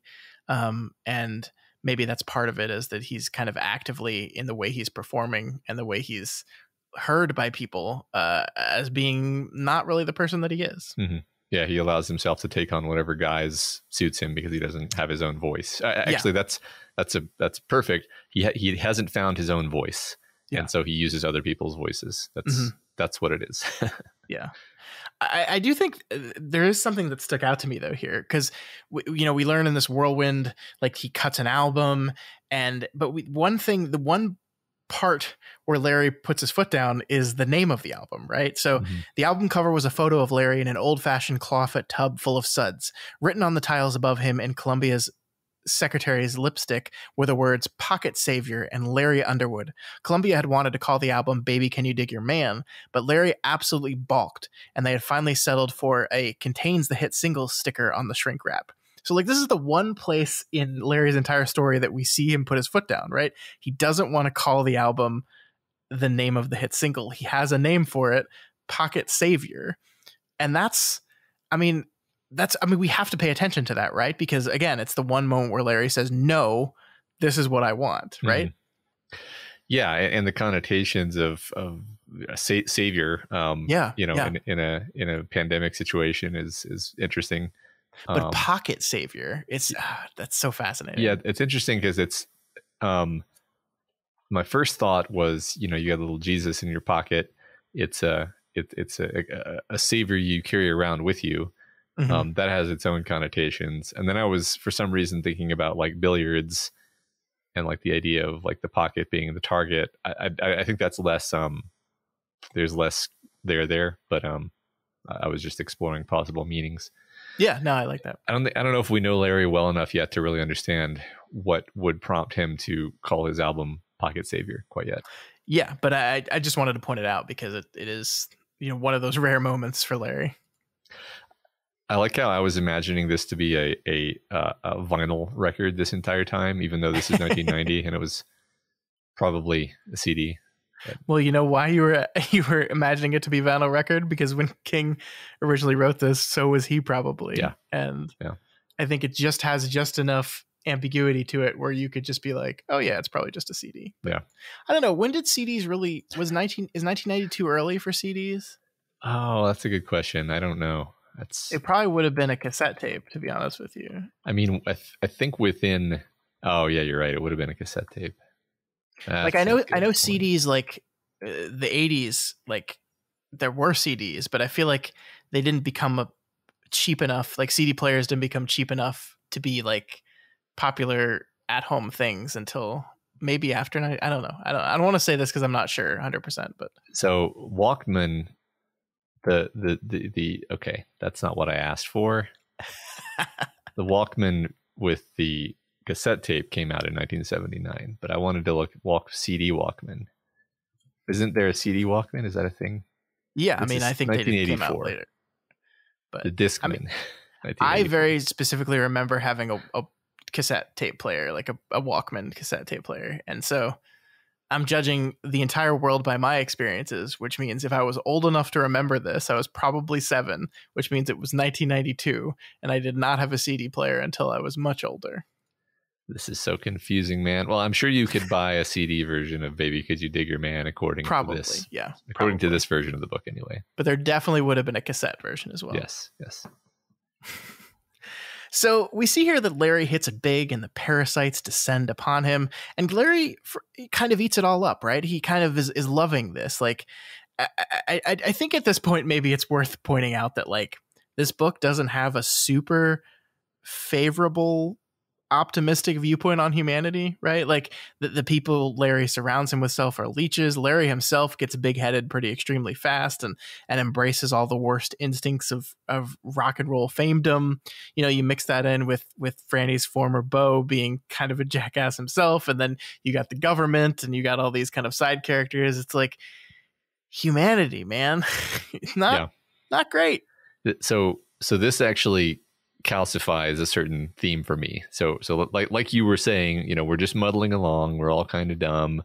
We're kind of all the authors of our own destruction. But I think what this sharpens is it's not just that we're the authors of our own destruction. It's that even and maybe especially when we receive an amazing windfall of good fortune, we can always be relied upon to totally squander it and probably end up worse off than we started. Yeah. And, you know, you can view like the 20th century as being an amazing windfall of good fortune for the United States. Sure. Which we systematically just punched in the nose and held its head underwater until it died. And that's like, at least I feel, I think due to this book and other things that I have seen from King, that is his feeling about America and his own generation specifically is like, wow, we were so lucky and look what we did with it. Nothing, you know? And in this book, it's like, look what we had. And then we used all of that wealth and knowledge to make a pandemic that killed everyone. Yeah. And I think, I mean, I agree with you, but I think the look what we had and look what we did to it goes beyond just the pandemic itself. I think there's a lot of kind of subtext in the undercurrent of this book about how bad things are going generally, like even before Captain Trips makes his appearance. I agree. But I think it's important to say here, right, that the like not all the people in this world are bad, right? Like this book has a pretty pessimistic view of humanity generally, but there are good people that exist in this world. And I think we get to see one of those good people here because we have one of Larry's, quote unquote friends, Wayne, who in this moment where he's rented this big house and is like throwing this forever party because of the success of his album, takes him aside and offers him some advice. He's like, you're spending more money than you're making. You're not rich and famous yet. These people are just going to keep leeching off of you. Get out of here. Get out of this situation. Get yourself centered, and you could have a long career. And this guy, doesn't like Larry particularly, but he sees someone that needs help, and he's helping him, right? I think this is really important, actually, to what we're doing here. Yeah, I mean, I especially love how Wayne is genuinely like, I don't really care that much about you. You're kind of a fuck up, but I'm going to do the right thing here and give you a little reality check, and then I'm just going to move on with my life. And it's something about like doing your duty and being a stand-up person. And Wayne comes out of this looking really, admirable. Even if we never see him again, it's still kind of a moment that you can imagine Larry thinking back on. Yeah, it's so good because, I think it's really important. One of the things one of the reasons Larry listens to him is that Wayne, we learn, is kind of rich on his own. And so he doesn't need Larry for money or anything. And so like, I don't know, I keep going back to this because it's on my mind lately because I just saw that Elvis Presley movie. But one of the things that movie explores is the idea that like, you as a rich person kind of surround yourself with friends and family that are supposed to help you and help you make wise decisions and help you do the thing that's best for you. But also you create a situation in which all these friends and family are dependent on you for their survival. Like Elvis's father was his manager for a long time, his business manager. And so like they are influenced by their desire for financial stability and comfort and safety to not do the thing that's best for you, emotionally, but do the thing that's best for you monetarily, aka best for them monetarily. And I just, once again, I think there's a lot. I think intentionally there's a lot of Elvis in Larry Underwood, is what I'm saying. I think King is kind of exploring the rock and roll character that Elvis is one of the most well-known versions of, with how people just kind of completely take advantage of you if you let them. Yeah. Well, and it's fun. It's a fun subject matter to read about a guy who's driving his life into the ditch, and you're like, no, come on, man. And like you can kind of see his potential, and you kind of like him a little bit, even though he's a fuck up. So you want to see him turn it around. I think you're totally right. I think that's a good point, because there is a version of Larry Underwood who you just totally hate. And it's not like you love him from the beginning. He like we said, he gets pretty big headed pretty fast. He's kind of a jerk to people. He thinks he's really hot shit. He's a rock and roller in a lot of ways, right?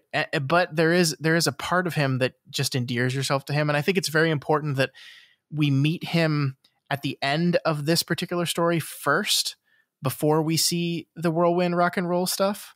I think like we see him as a defeated man who's come back to New York with his tail between his legs before we learn his full past. And so we see him as the kind of loser who fucked it all up before we grow to like resent the way he reacted to all this stuff. I think that's really important because the book does not want you to hate Larry. This is a special skill of King's that I can only ever hope to somewhat understand, is his ability to like sequence things where he can introduce you to a person who is sort of objectively a bad person, but by posing them in a certain way and showing you them, when they're down, you have a ton of empathy for them. Mm-hmm. Or he can choose not to do that, and then you just think they're a piece of shit. And he knows exactly what he's doing in either case. Yeah. So Larry wakes up from this kind of dream/memory he's been having of the past few months to see his mom tapping on the glass of his car, waking him up. And oh boy, this is one of the most complicated relationships we've had in the story so far, Matt. I love the way King frames this scene with her, catching him sleeping and waking him up. And Larry immediately connects this to the way she woke him up when he was 10 years old, where she would kind of sneak into his room and like tap him to wake him up when he was sleeping too long. And it does this thing where it frames the relationship, or at least from Larry's perspective, as child parent, not as two adults, as mommy and baby boy. And I think that's really important to the nature of what this relationship is.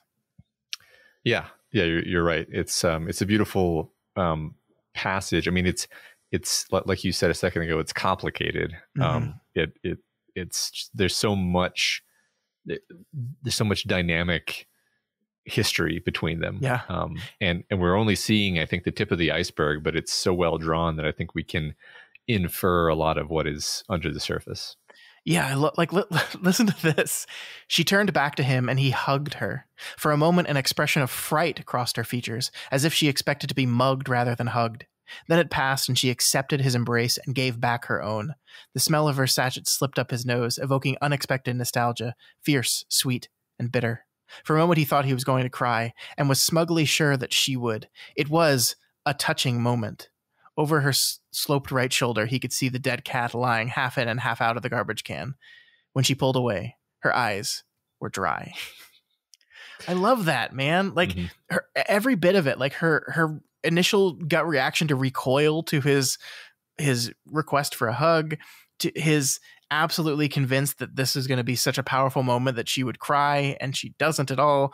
Once again, the look back at the dead cat and this warm moment he's trying to create here. It's just so rich and dense, and I just love it so much. This is sort of a simplification of what's going on here, but what's fun to me is that Larry doesn't realize that his mom has like had a whole life since he last saw her. He just still thinks of her as his mom, the unchangeable, constant North Star.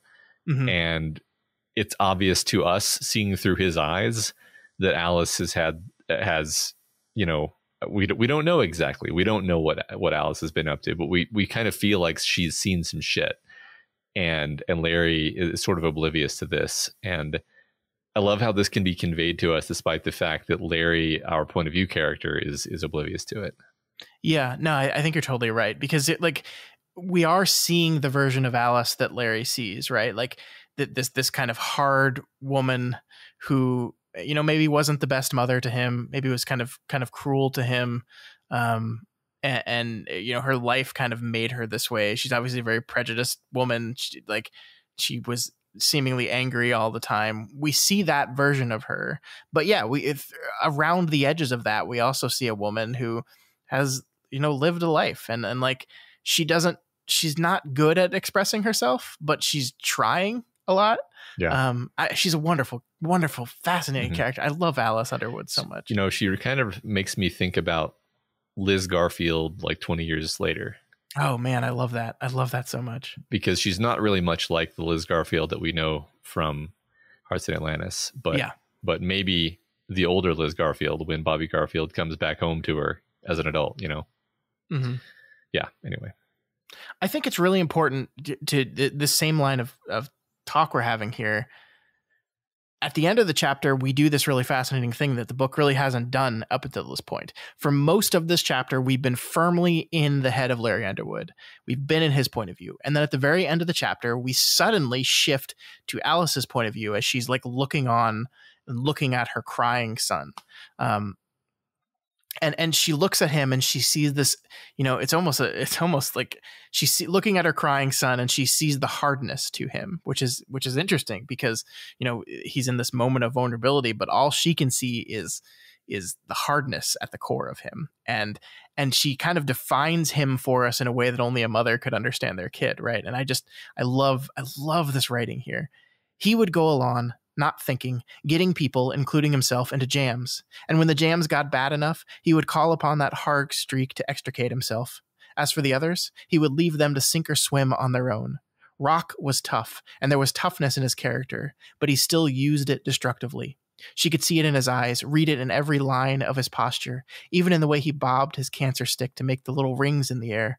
He had never sharpened that hard piece of him into a blade to cut people with, and that was something. But when he needed it, he was still calling on it as a child did, as a bludgeon to beat his way out of traps he had dug for himself. She also thought there was a good in Larry, great good. It was there, but this laid on it would take nothing short of a catastrophe to bring it out. There was no catastrophe here, only her weeping son. I mean, that's incredible writing. That's incredible characterization. Like, that's just wonderful. Yeah, right. We love a character who's down on his luck, but who has promise, and the book has basically said, hey, that's who this guy is. Yeah. And it would take nothing short of a catastrophe. Luckily, we've got one of those on the way. He reminds me a little bit of Eddie right before Roland finds him, where we see that there is deep steel in him, but it has been totally wasted and, in fact, put to ill use. Put to use digging himself traps that he then has to escape from. So yeah, love this guy, love this character. And this is one of the places where I think that the motif of change really starts to show up here, especially as we move into the next chapter. But like, what Alice Underwood says of her son is that he is a person that has not changed, that he is the same as he was when he was a kid, that she has changed. She has changed, and she was hoping that he would, but he hasn't. And she's worried that he's too old now to change fundamentally, that he's past the point in a man's life where, you know, they can kind of define who they are. And I love this idea of like, he's the hardness in him. He's not sharpened it because he's not cruel, but he's still using it like as a bludgeon to beat his way out of traps he had dug for himself. How wonderful is that? How wonderful of an image is that of defining who this person is? A guy who gets himself into trouble and is strong enough to get himself out, but he will rip apart everything around him to do it. Yeah, it's fantastic. Do we know exactly how old he is? Because I don't know if the text told us, but it might have. I think he's pretty young, I think. But I'll look that up and we'll get back to you next week. Yeah, because I guess I kind of pegged him as being like 25 to 30, but I wouldn't be surprised to learn he was younger than that. I don't know. Anyway, I guess we'll probably find out later. Yeah. I tried to look it up real quick while you were talking, and it did not come to me easily. So yeah, okay. we'll I agree with your feeling that he is, you know, young. Young on the young side, but not like super young. Right. Yeah. All right, so we move from here over to chapter 6, where we cut from this heartbreaking version of parental love between Larry and his mother to another complex, fascinating parental relationship, Franny and her father. And I think the juxtaposition here is intentional, right? We move from this one parent-child relationship to another parent-child relationship. You think that's intentional, right? Yeah, and I think even the contrast is intentional. We had father-daughter, or we had mother-son. Now we have father-daughter. Yeah. These are they're two very different dynamics in all sorts of ways. Yeah. Yeah, so we learn here that Franny is clearly a daddy's girl, right? Like we see almost immediately just how much love and respect she has for her father here. And I think, you know, part of Jess's failings perhaps are that he was not even remotely close to the type of man this guy is. That's a good way of putting it. Yeah, because he's awesome. Like this guy, he's one of the most clearly, unambiguously just like good dad figures we've ever seen, because I think he loves his complicated, contentious parent-child relationships, particularly mother-son, but he's also had some bad dads in there, or some ambiguous dads, but he just seems like a really good guy. Yeah, definitely. He's a very, you know, like down to earth, you know, blue collar worker guy. We meet him here tending very carefully to his garden. I love this beat about him being distrustful of authority. Like he's a good old rare Maine Democrat, but he's still like entirely untrusting of the government, which fits very well into the book right here. Like, I love this quote: "Put not your trust in the princes of this world, for they will frig thee up, and so shalt their governments, even until the end of the earth," which is just 100% right there, Peter. You were right on the money. Yeah, no, again, yeah, fits perfectly in this book in particular. Yeah. But the thing we do see about this relationship, though, is that he and Franny don't necessarily have a complex relationship, but the complex relationship comes from his wife, from Franny's mother. We get the feeling that Franny and her mom have a much more contested relationship, even though we've yet to see that play out.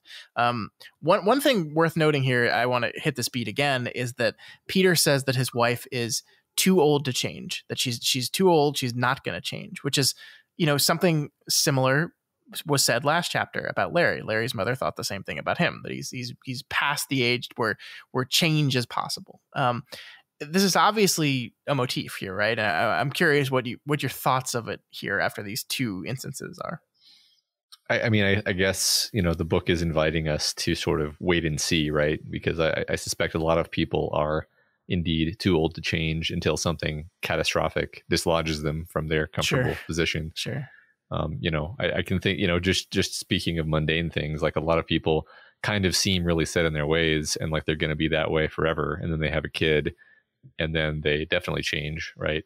Sure. That's one of the more sort of normal examples of things that can happen to a person, but it's very dramatic, actually. Yeah. I mean, it's worth kind of considering, what is necessary for real change. And like, is there ever a situation where you are so enrutted, I guess, that only big, huge events like this would cause change? Is the book saying that, like, speaking broadly, that society, our country, is so set in its ways that the only way to kind of shake it out of that is something as big and destructive as this thing that's about to happen?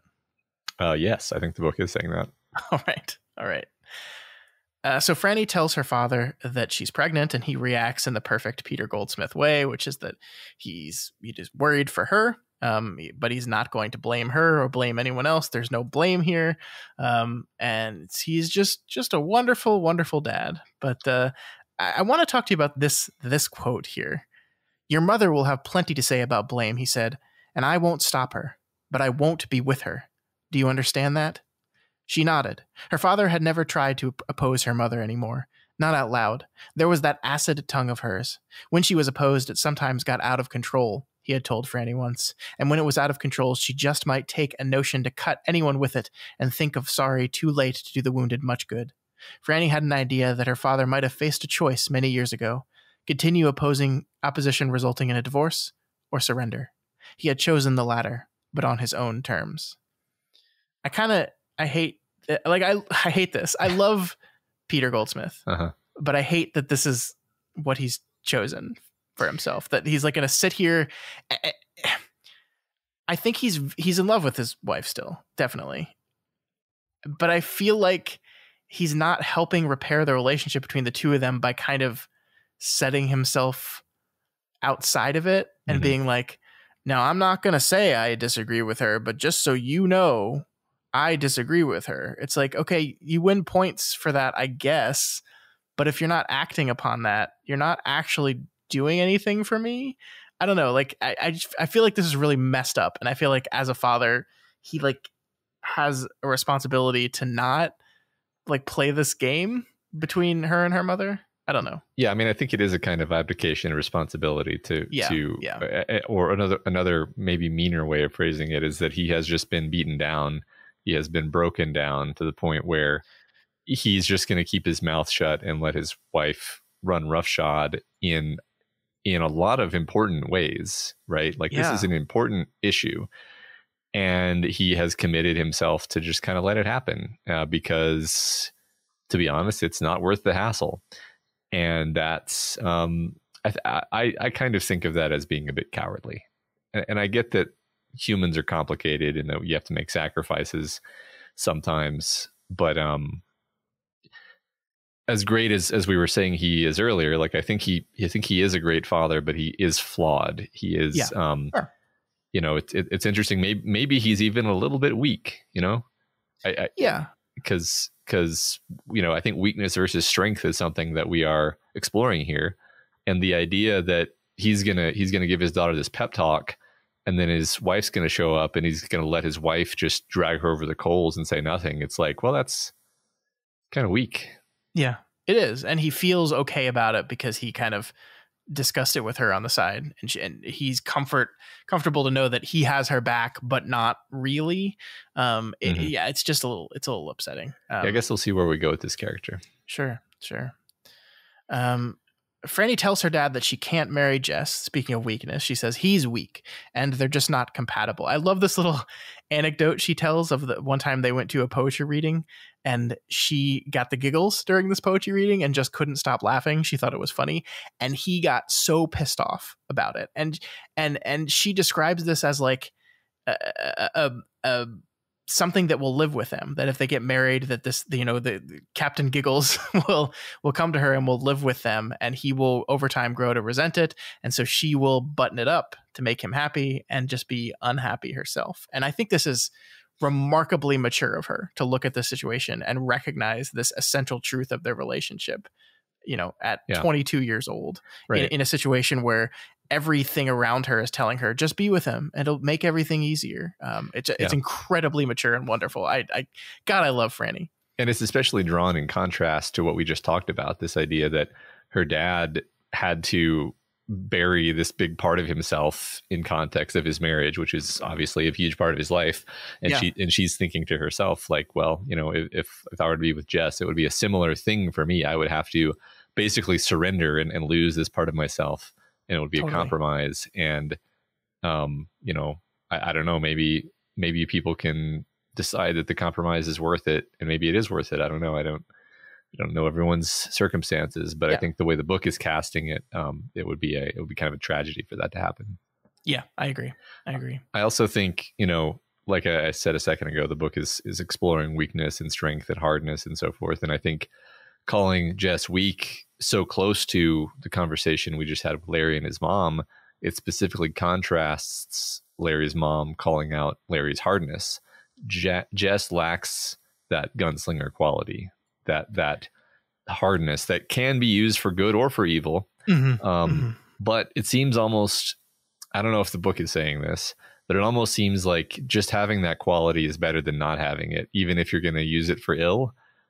Because weakness is even more destructive than misused hardness. Interesting. Yeah. Or at least it could potentially be, because a weak person makes a perfect member of a lynch mob, right? Yeah. A person with hardness, they might lead a lynch mob, but they're not going to get swept up into one. Sure. And that is better, right? Leading one, that's better. At least you're leading, right? At least you'll only be in a lynch mob that you think is. I'll just let that go there. I really wanted to see you contort yourself to make that work. It's sort of a ridiculous position, but I do think that people who are weak are more dangerous in some sense. Yeah, and I think you're absolutely onto something here, by the way. I think this is really important to what the book is doing. I think you're picking up on it perfectly, and I completely agree with you. Okay.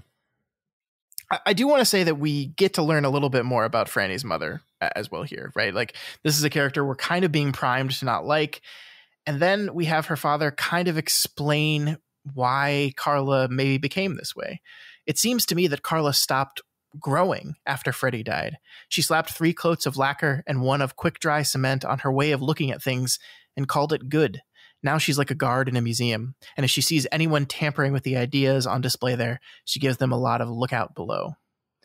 So another kind of fascinating beat here of resistance to change and a conscious resistance to change, that she, a horrible, tragic event happened to her. Her son died. Mm-hmm. I can't imagine what that would do to a person. And her response to that was to, stop, to just stop and just halt her life and be this person. And I think, we basically we're told from Peter that, Freddie was Carla's favorite. Franny is like, they each got one, right? But we don't really see Peter talk honestly about what the death of his son did to him, because I'm sure it did something too. So maybe his decision to kind of, curl up and relent and let his wife, kind of rule the roost was maybe partially his reaction to losing a child. Sure. Yeah, no, that's a great point. I mean, it's important to, I kind of went hard at him for a minute there. But I agree. It's important to think about all of the complicated factors that go into a person's life that add up to them making a decision like that. Yeah. Yeah. I just wanted to call out the fact that their children were named Freddie and Franny. And number one, how confusing that would be. And then also just like, it's kind of an adorable thing to do. And I guess that almost makes it more tragic that Freddie is dead. Yeah, definitely. So we see here for a moment that Franny considers abortion and asks her father kind of his opinion on that, which, you know, I feel like this opinion that Peter Goldsmith here we would find right at home in Stephen King's Insomnia, right? Peter is opposed to abortion here, not for any kind of highfalutin moral reason, but because whenever he thinks about abortion, he thinks of his son, Freddie, who died. I love the text here. I just see Fred. He was destroyed inside. There was no chance for him. These right-to-life biddies hold up their pictures of babies drowned in salt and arms and legs scraped out onto a steel table. So what? The end of a life is never pretty. I just see Fred lying in that bed for 7 days. Everything that was ruined pasted over with bandages. Life is cheap. Abortion makes it cheaper. You know, obviously, Matt, we're kind of in the middle of a moment again where abortion has, you know, taken center stage in our national conversation, thanks to the Supreme Court, and it's a rather sensitive topic here. But I want to say that, like, I think Peter's opinion here matches, you know, what Stephen King talked about in Insomnia, but also I think matters, like, in my opinion, the right idea, right? He is personally opposed to abortion for his own very specific and personal reasons. But what does he do here? Does he tell Franny you shouldn't do it? Does he tell Franny you cannot do it? You should not be allowed to do it? No, he says, like, you asked my opinion. Here's how I feel about it. Now you ultimately have to make the decision for yourself. And we see here that Franny does that, right? She says, I don't want to for my own reasons. And that's the way it should be. Mm-hmm. Yeah. As you said, this is very much in keeping with Insomnia. You know, everybody's got their own complicated, deeply held feelings and their own set of experiences guiding those feelings. And concept kind of just lands differently with everybody. And that's what's interesting is Stephen King obviously has his own specific personal views on this, but those aren't necessarily the views that he puts in his books.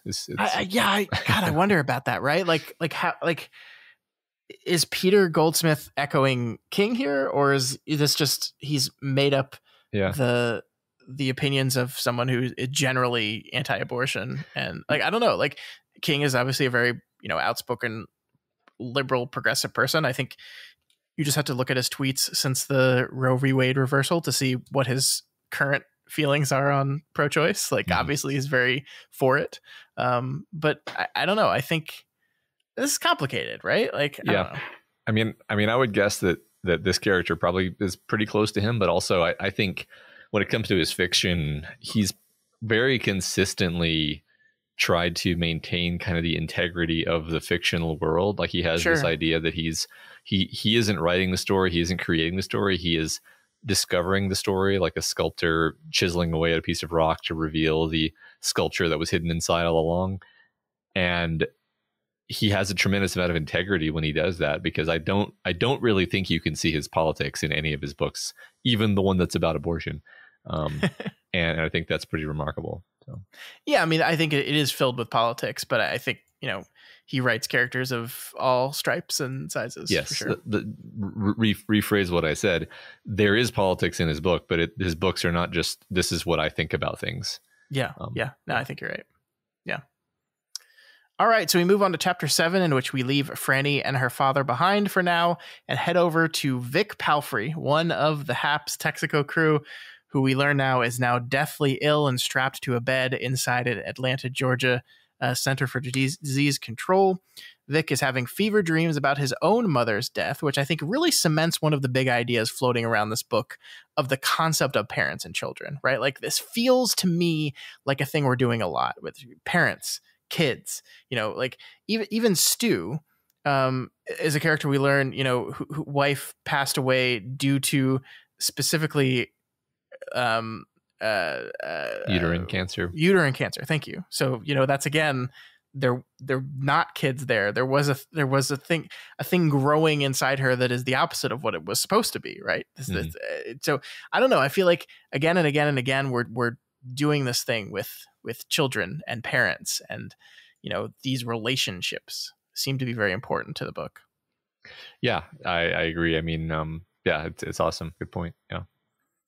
So Vic, we learn, is basically screwed, Matt. But there's one member of the Hap Texaco party who isn't, because our old friend Stu Redman still hasn't gotten sick. And the book makes it very clear that the government is very interested in knowing why. They're kind of obsessively studying him and taking his blood, but they're not telling him anything. And that's frustrating our old boy. Yeah. It's interesting. I think, also they probably don't know, they don't know why he's not getting sick. It's obvious why they'd be interested in him, right? Mm-hmm. They haven't said the word immunity and immune yet, right? But it seems like that's the place, that's where we're going. Yeah, there's just going to be some people who are immune, some tiny fraction. And I guess remains to be seen how kind of sciencey we're going to get with this. I would kind of expect not very, because I don't think it matters that much. But yeah, we're just going to have some fraction of people who, and I think it's worth pointing that out, because it's like there, the other book we read recently, I think most of the survivors were just people who had been very, very isolated. And then the pandemic burned its way through everyone, and it basically killed everyone who it contacted. And then once it was over, that there were no people left carrying it anymore. And so if you survived that first, spreading phase, then you were fine. That was the vibe I got anyway. This is going to be different. This is going to be, there are people who just seem to not catch it. So, yeah. I guess one of the things I wanted to talk to you briefly about is this idea that we see here that you see in stories a lot. Whenever there's this kind of, disease or big event, you see the government knows way more than the citizens, especially those who are exposed to the thing, and just refuses to answer any questions. No one's answering Stu's questions. We see kind of the whole scene play out where everyone from that has come in contact with someone that was in contact with Campion is kind of carted onto a plane and shipped to Atlanta, and they're not telling them anything, and it just causes panic and confusion.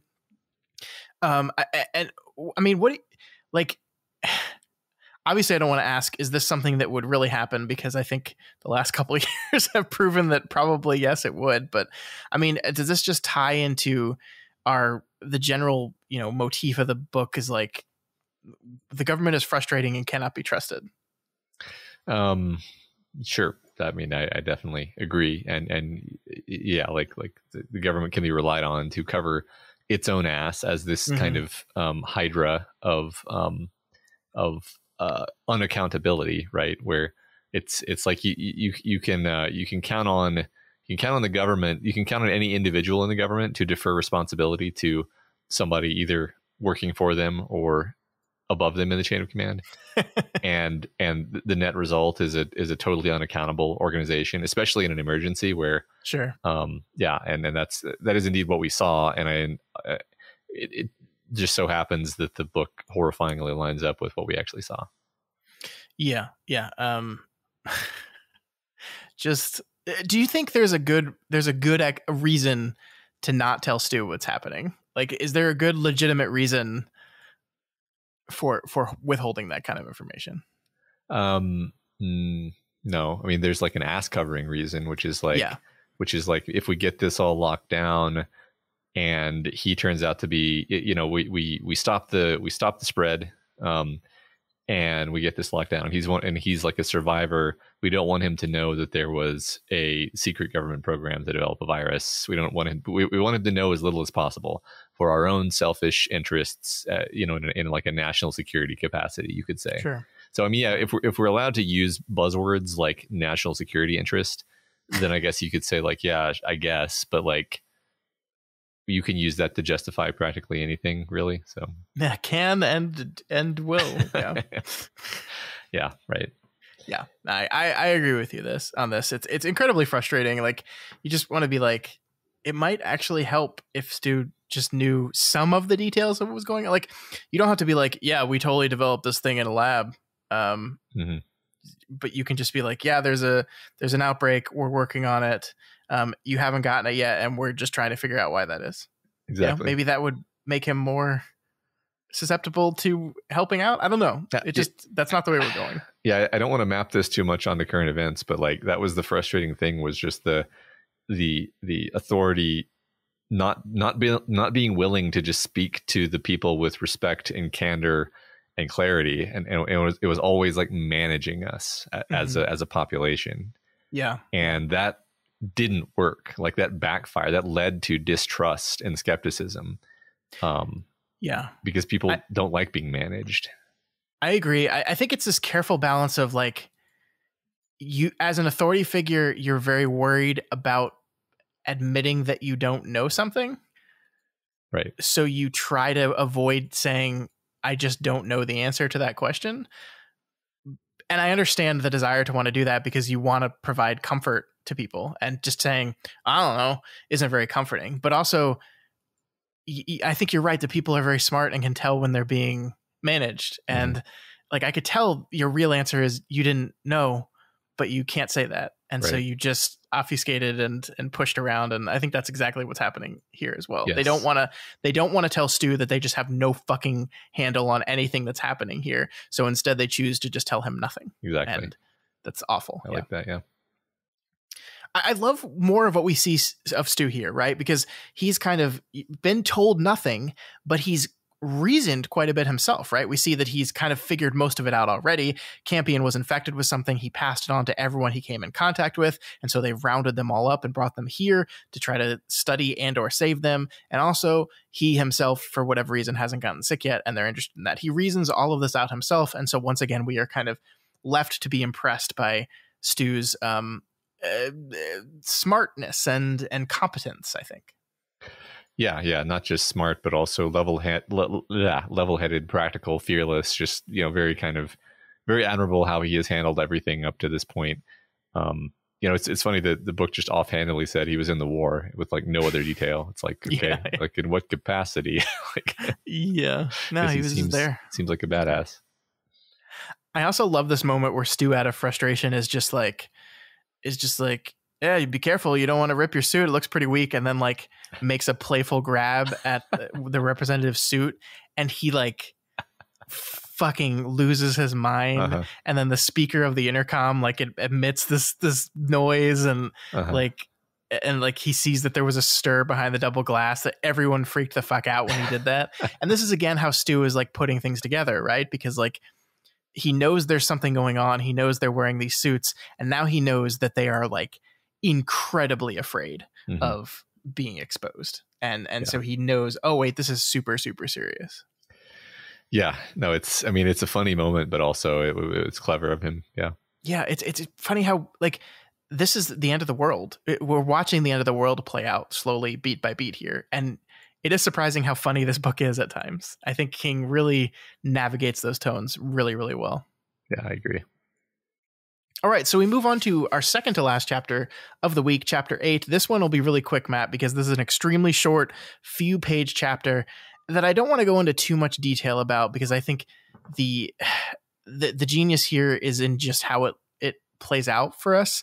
And I don't want to, like, I feel like talking about it too much ruins it a bit. But basically, King just allows us to follow the course of Captain Trips from its origin point as it continues to spread and spread and spread. And we do, the King characterization thing, right? Where each one of these people on the chain are real people that are going through their real lives, and then they catch death and unknowingly spread it. And it just carries on. And it's one thing to like say, and then the virus spread and spread. It's another to like show it. And I love how King shows it here. I love, we meet up with a family going on a road trip. Although, Matt, I have to say, question for you. Guy from New York City going to Walt Disney World. Why is he in Texas? So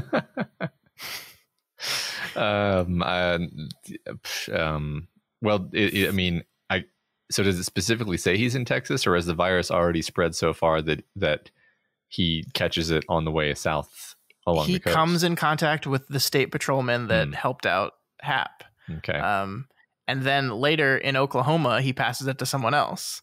So, well, I don't know. You folks, maybe some of you don't live in the United States, but open up a map. Look at Orlando, Florida. Look at New York City, New York. And tell me why they went to Texas. I mean, maybe they were living somewhere other than New York or start. The only plausible explanation is they were not starting from New York City. They're coming back. So they're actually coming from Orlando. So they're okay. That makes even less sense. Yeah. Maybe they just wanted to go on a tour of the U.S. And so they said, we're heading back to New York. Let's take the scenic route through Texas, which is very far away from Orlando. Yeah, that's maybe on this Earth, Texas is on the East Coast. Anyway, that's minor quibble aside. I just love how all this plays out. You know, you have the two women that go out and get drunk and then go to a pool, and it just carries on and carries on and carries on. Yeah. I think the one that particularly messed with me is little baby Hector, whose symptoms keep getting worse and worse and worse. Like I definitely put my son in that position, right? Yeah. Where you're like this kind of very understandable thing of like, oh, he's sick. Oh, he'll be fine though. It's just a cold. Oh, it's getting worse. And like the slow build up to, oh wait, no, this is serious. Like you don't immediately go to the worst possible thing right away, right? Yeah, right. I agree. I could definitely empathize with the anxiety of the parents, and there's also there's always this balance when your kid is sick, where you're like, you want to just be like, it's probably just a cold, right? But then they get kind of a high fever, and you're like, oh, okay, well, have to take it seriously. And then it's a little bit worrying, and it's like you never know, like what is the right level of worried to be, right? That's a question that has no objective answer. And anyway, I could put myself in their position, and it's freaky. I don't want to call the doctor because I don't want the doctor being annoyed with me for calling all the time, but I don't know if I should be worried or not, Yeah. It's that constant push and pull. Yeah, it is. I agree with you. It's interesting how much the book is actually focused on small children, because I feel like in the other, I'm not, remembering super clearly, but I'm thinking about any other, virus literature I've read has really been focused on like adults doing adult things, trying to solve problems, being very kind of proactive, and then maybe adults catching the virus and dying. But this is spending a lot more time on small children, and which is like the reality of how it would actually go. That was like the only thing that was, I don't know, I don't want to say good, but it was the fact that COVID didn't seem to hurt kids was like a massive kind of load off, because otherwise I would be a total basket case right now, to be honest. Yeah. I think you're right that like most of these stories would be like, say 99% of the population dies out. That obviously includes 99% of babies and children, right? But most books would look away from that a little bit, or just know that it's assumed that when there's only 1% of people left on this earth, it meant a lot of babies died horribly. But this book, and Stephen King in general, just doesn't want to shy away from that stuff. He wants to shine a light on the most horrifying ideas possible, and so he shows it again and again and again, and it's awful. Exactly. But true. Yep. Yeah. I love this writing here. Chain letters don't work. It's a known fact. The $1 million or so you are promised if you'll send one single dollar to the name at the top of the list, add yours at the bottom, and then send the letter to 5 friends never arrives. This one, the Captain Tripp's chain letter, worked very well. The pyramid was indeed being built, not from the bottom up, but from the tip down, said tip being a deceased Army security guard named Charles Campion, and the chickens were coming home to roost. Remember chain letters? I do, yes. These were pre-email chain letters he's talking about here, too. Now there are chain text messages. That is, oh my God, I get so many spam text messages. It's driving me crazy. No, it's great. I think one of the most powerful moments of the chapter, though, is its last few words, right? Where we've just spent the past 3 or 4 pages like showing the virus spread and spread and spread. And then the chapter ends with and so on. Mm-hmm. And it's just like a statement, right? Like it's just like, boom. I read that and I was just like, oh, fuck, man, that's the perfect way to end the chapter. Yeah. I agree. I mean, there's definitely a lot of horror to this idea that it basically spreads to everyone who you contact, and Yeah. so you can just going about your day, you're just infecting everyone everywhere you go, and then they're infecting everyone. It's it's very heavy. Yeah. All right, Matt, we are finally at our last chapter of the week, chapter 9, in which we get to meet another new character.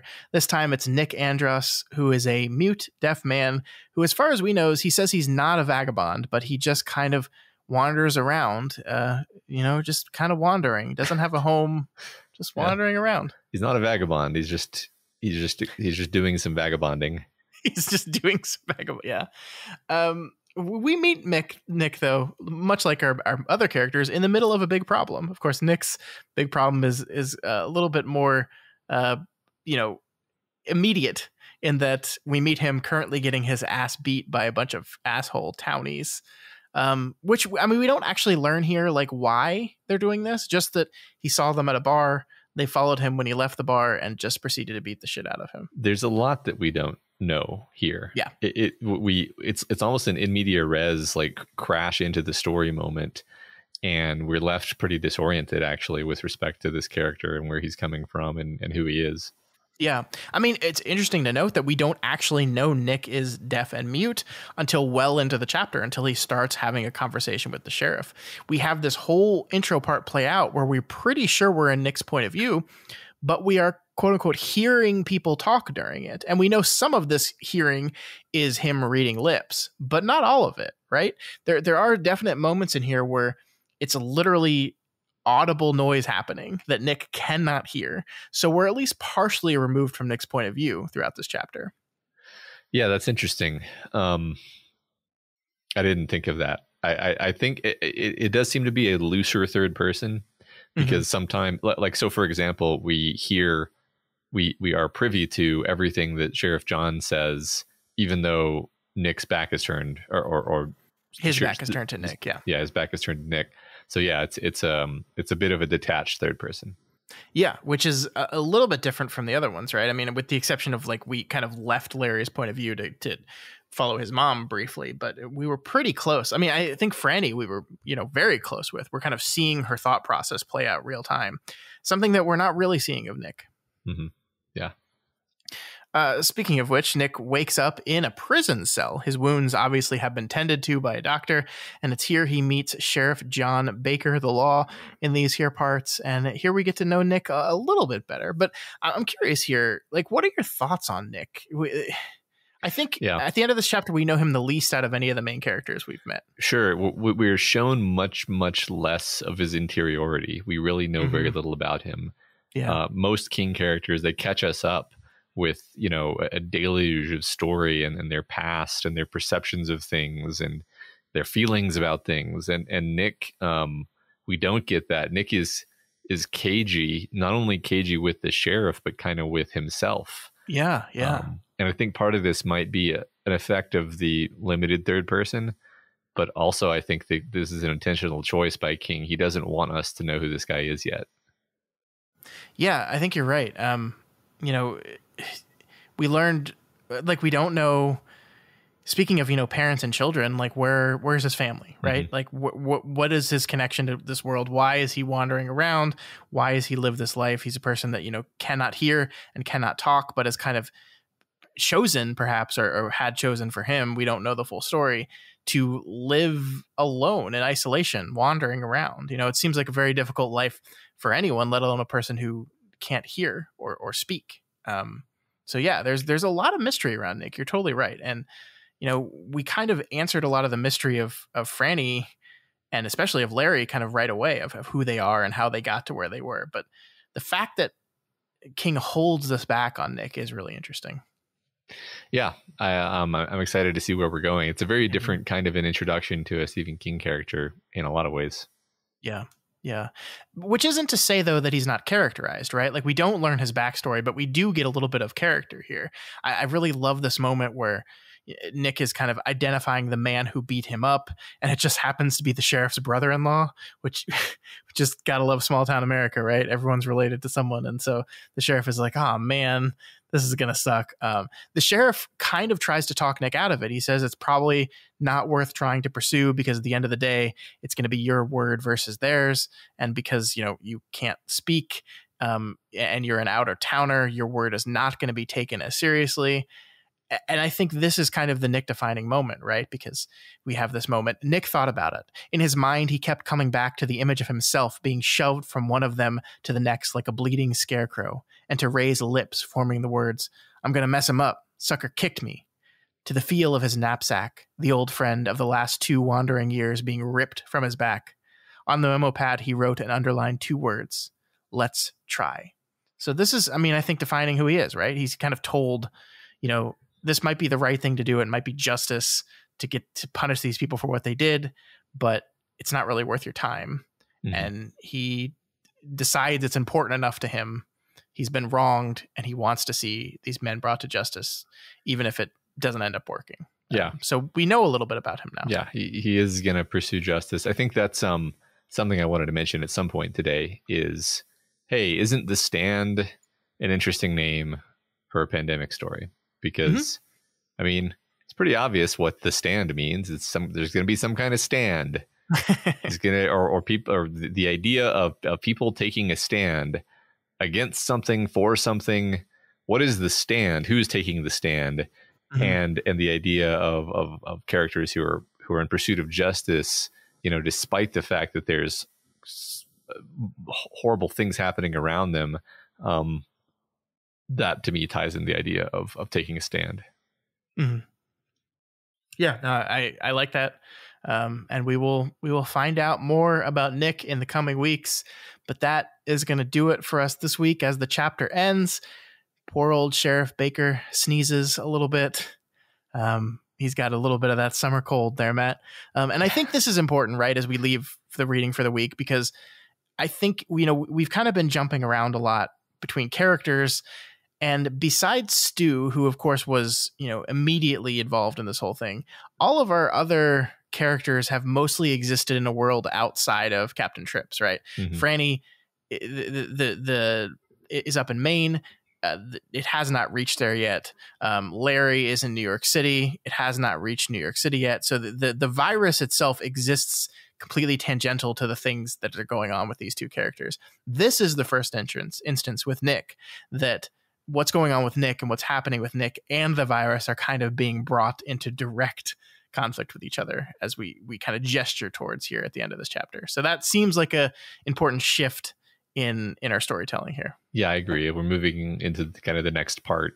I think that makes it a good stopping point. Actually, I'm only somewhat furious with you for making me do this. Well, guess what, Matt? We're almost done, and then you can go read more because you've got another 11 chapters to read next week. We're going to be reading chapters 10 through 20 next week. Awesome. So happy. Yeah. All right. So that is going to do it for the chapter discussion. A long one this week. We didn't even have a discussion question and still went for over 2 hours, which shows you, I think, how excited we are to talk about this book. Indeed. All right, and we have a discussion question for you all.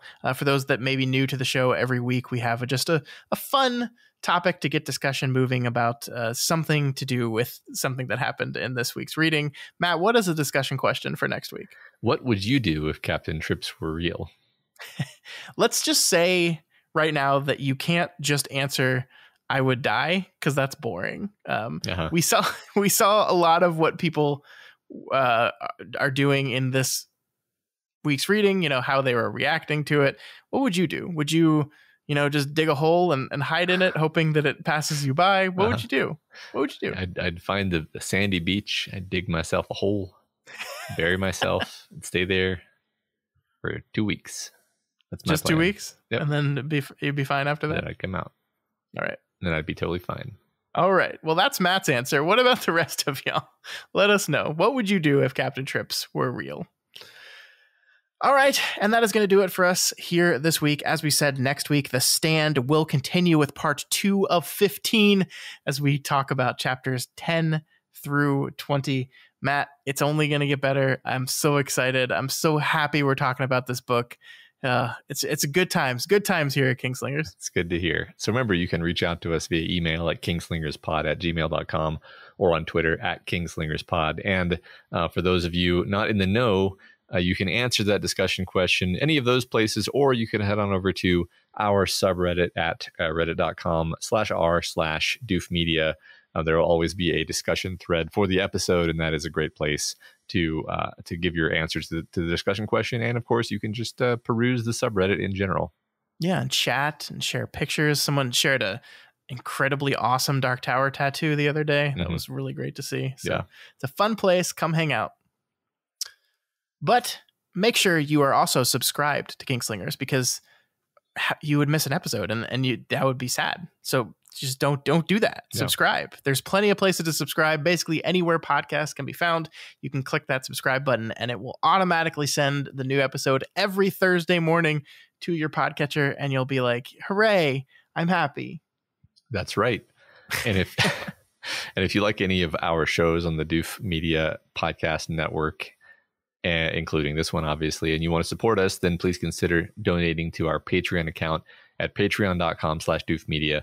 Special thanks this week to new patrons Ross C. and Mark R.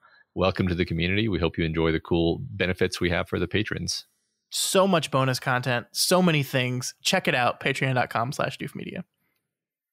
But if you can't afford to donate, that is absolutely okay. You can always help us out by sharing this podcast. We're on a new book. We're covering The Stand. There's a very good chance, constant listeners, that some people out there who love The Stand have never listened to our podcast before. And this is your moment to convert them to our cult. So share this podcast. Tell people we're doing an in-depth 15-part episode covering The Stand, and that you can be a part of it if you just press that play button. So please do that. Please. Yes, please. And please keep leaving us those ratings and reviews. This week's Spotlight review comes from See These Canines, who gives us 5 stars and says, Kingslingers is my tower. I only just discovered this podcast a month ago and have blown through the first 6 Dark Tower books and have started on the finale. Every time they said, please remember to rate and review, I replied, oh, I definitely will. And promptly forgot as soon as I got home. I have forgotten the face of my father. I cry your pardon, Kingslingers. Obsessed with this amazing podcast. I look forward to reaching the tower and beyond with you guys, and I've already started some other doof pods because of it. Well, that is wonderful to hear on every single level. Obviously, you finally remembered the face of your father and clicked that review button. So thank you so much, See These Canines. That was very nice of you. Thank you for listening, and thanks for trying out other stuff. We got a bunch of other podcasts that we think are pretty good, and you should check them out. Yeah. There's no need for you to go west. The podcast reception out west is terrible anyway. Thank you to everyone who keeps sending those in. They really do help, honestly. The algorithms love ratings and reviews, so please keep doing them. All right, that is going to do it for us on this incredibly long episode. I hope they're not. Matt, we gotta find a way to we got a lot of Stand left to cover. They can't all be 2.5 hours long. Oh, you know, the beginnings of books are always this way. Yeah, I wish that were true. But I'm sure you all enjoy it. So thank you so much for listening. We'll see you right back here next week on part 2 of The Stand. Long days and pleasant nights. And may you have twice the number.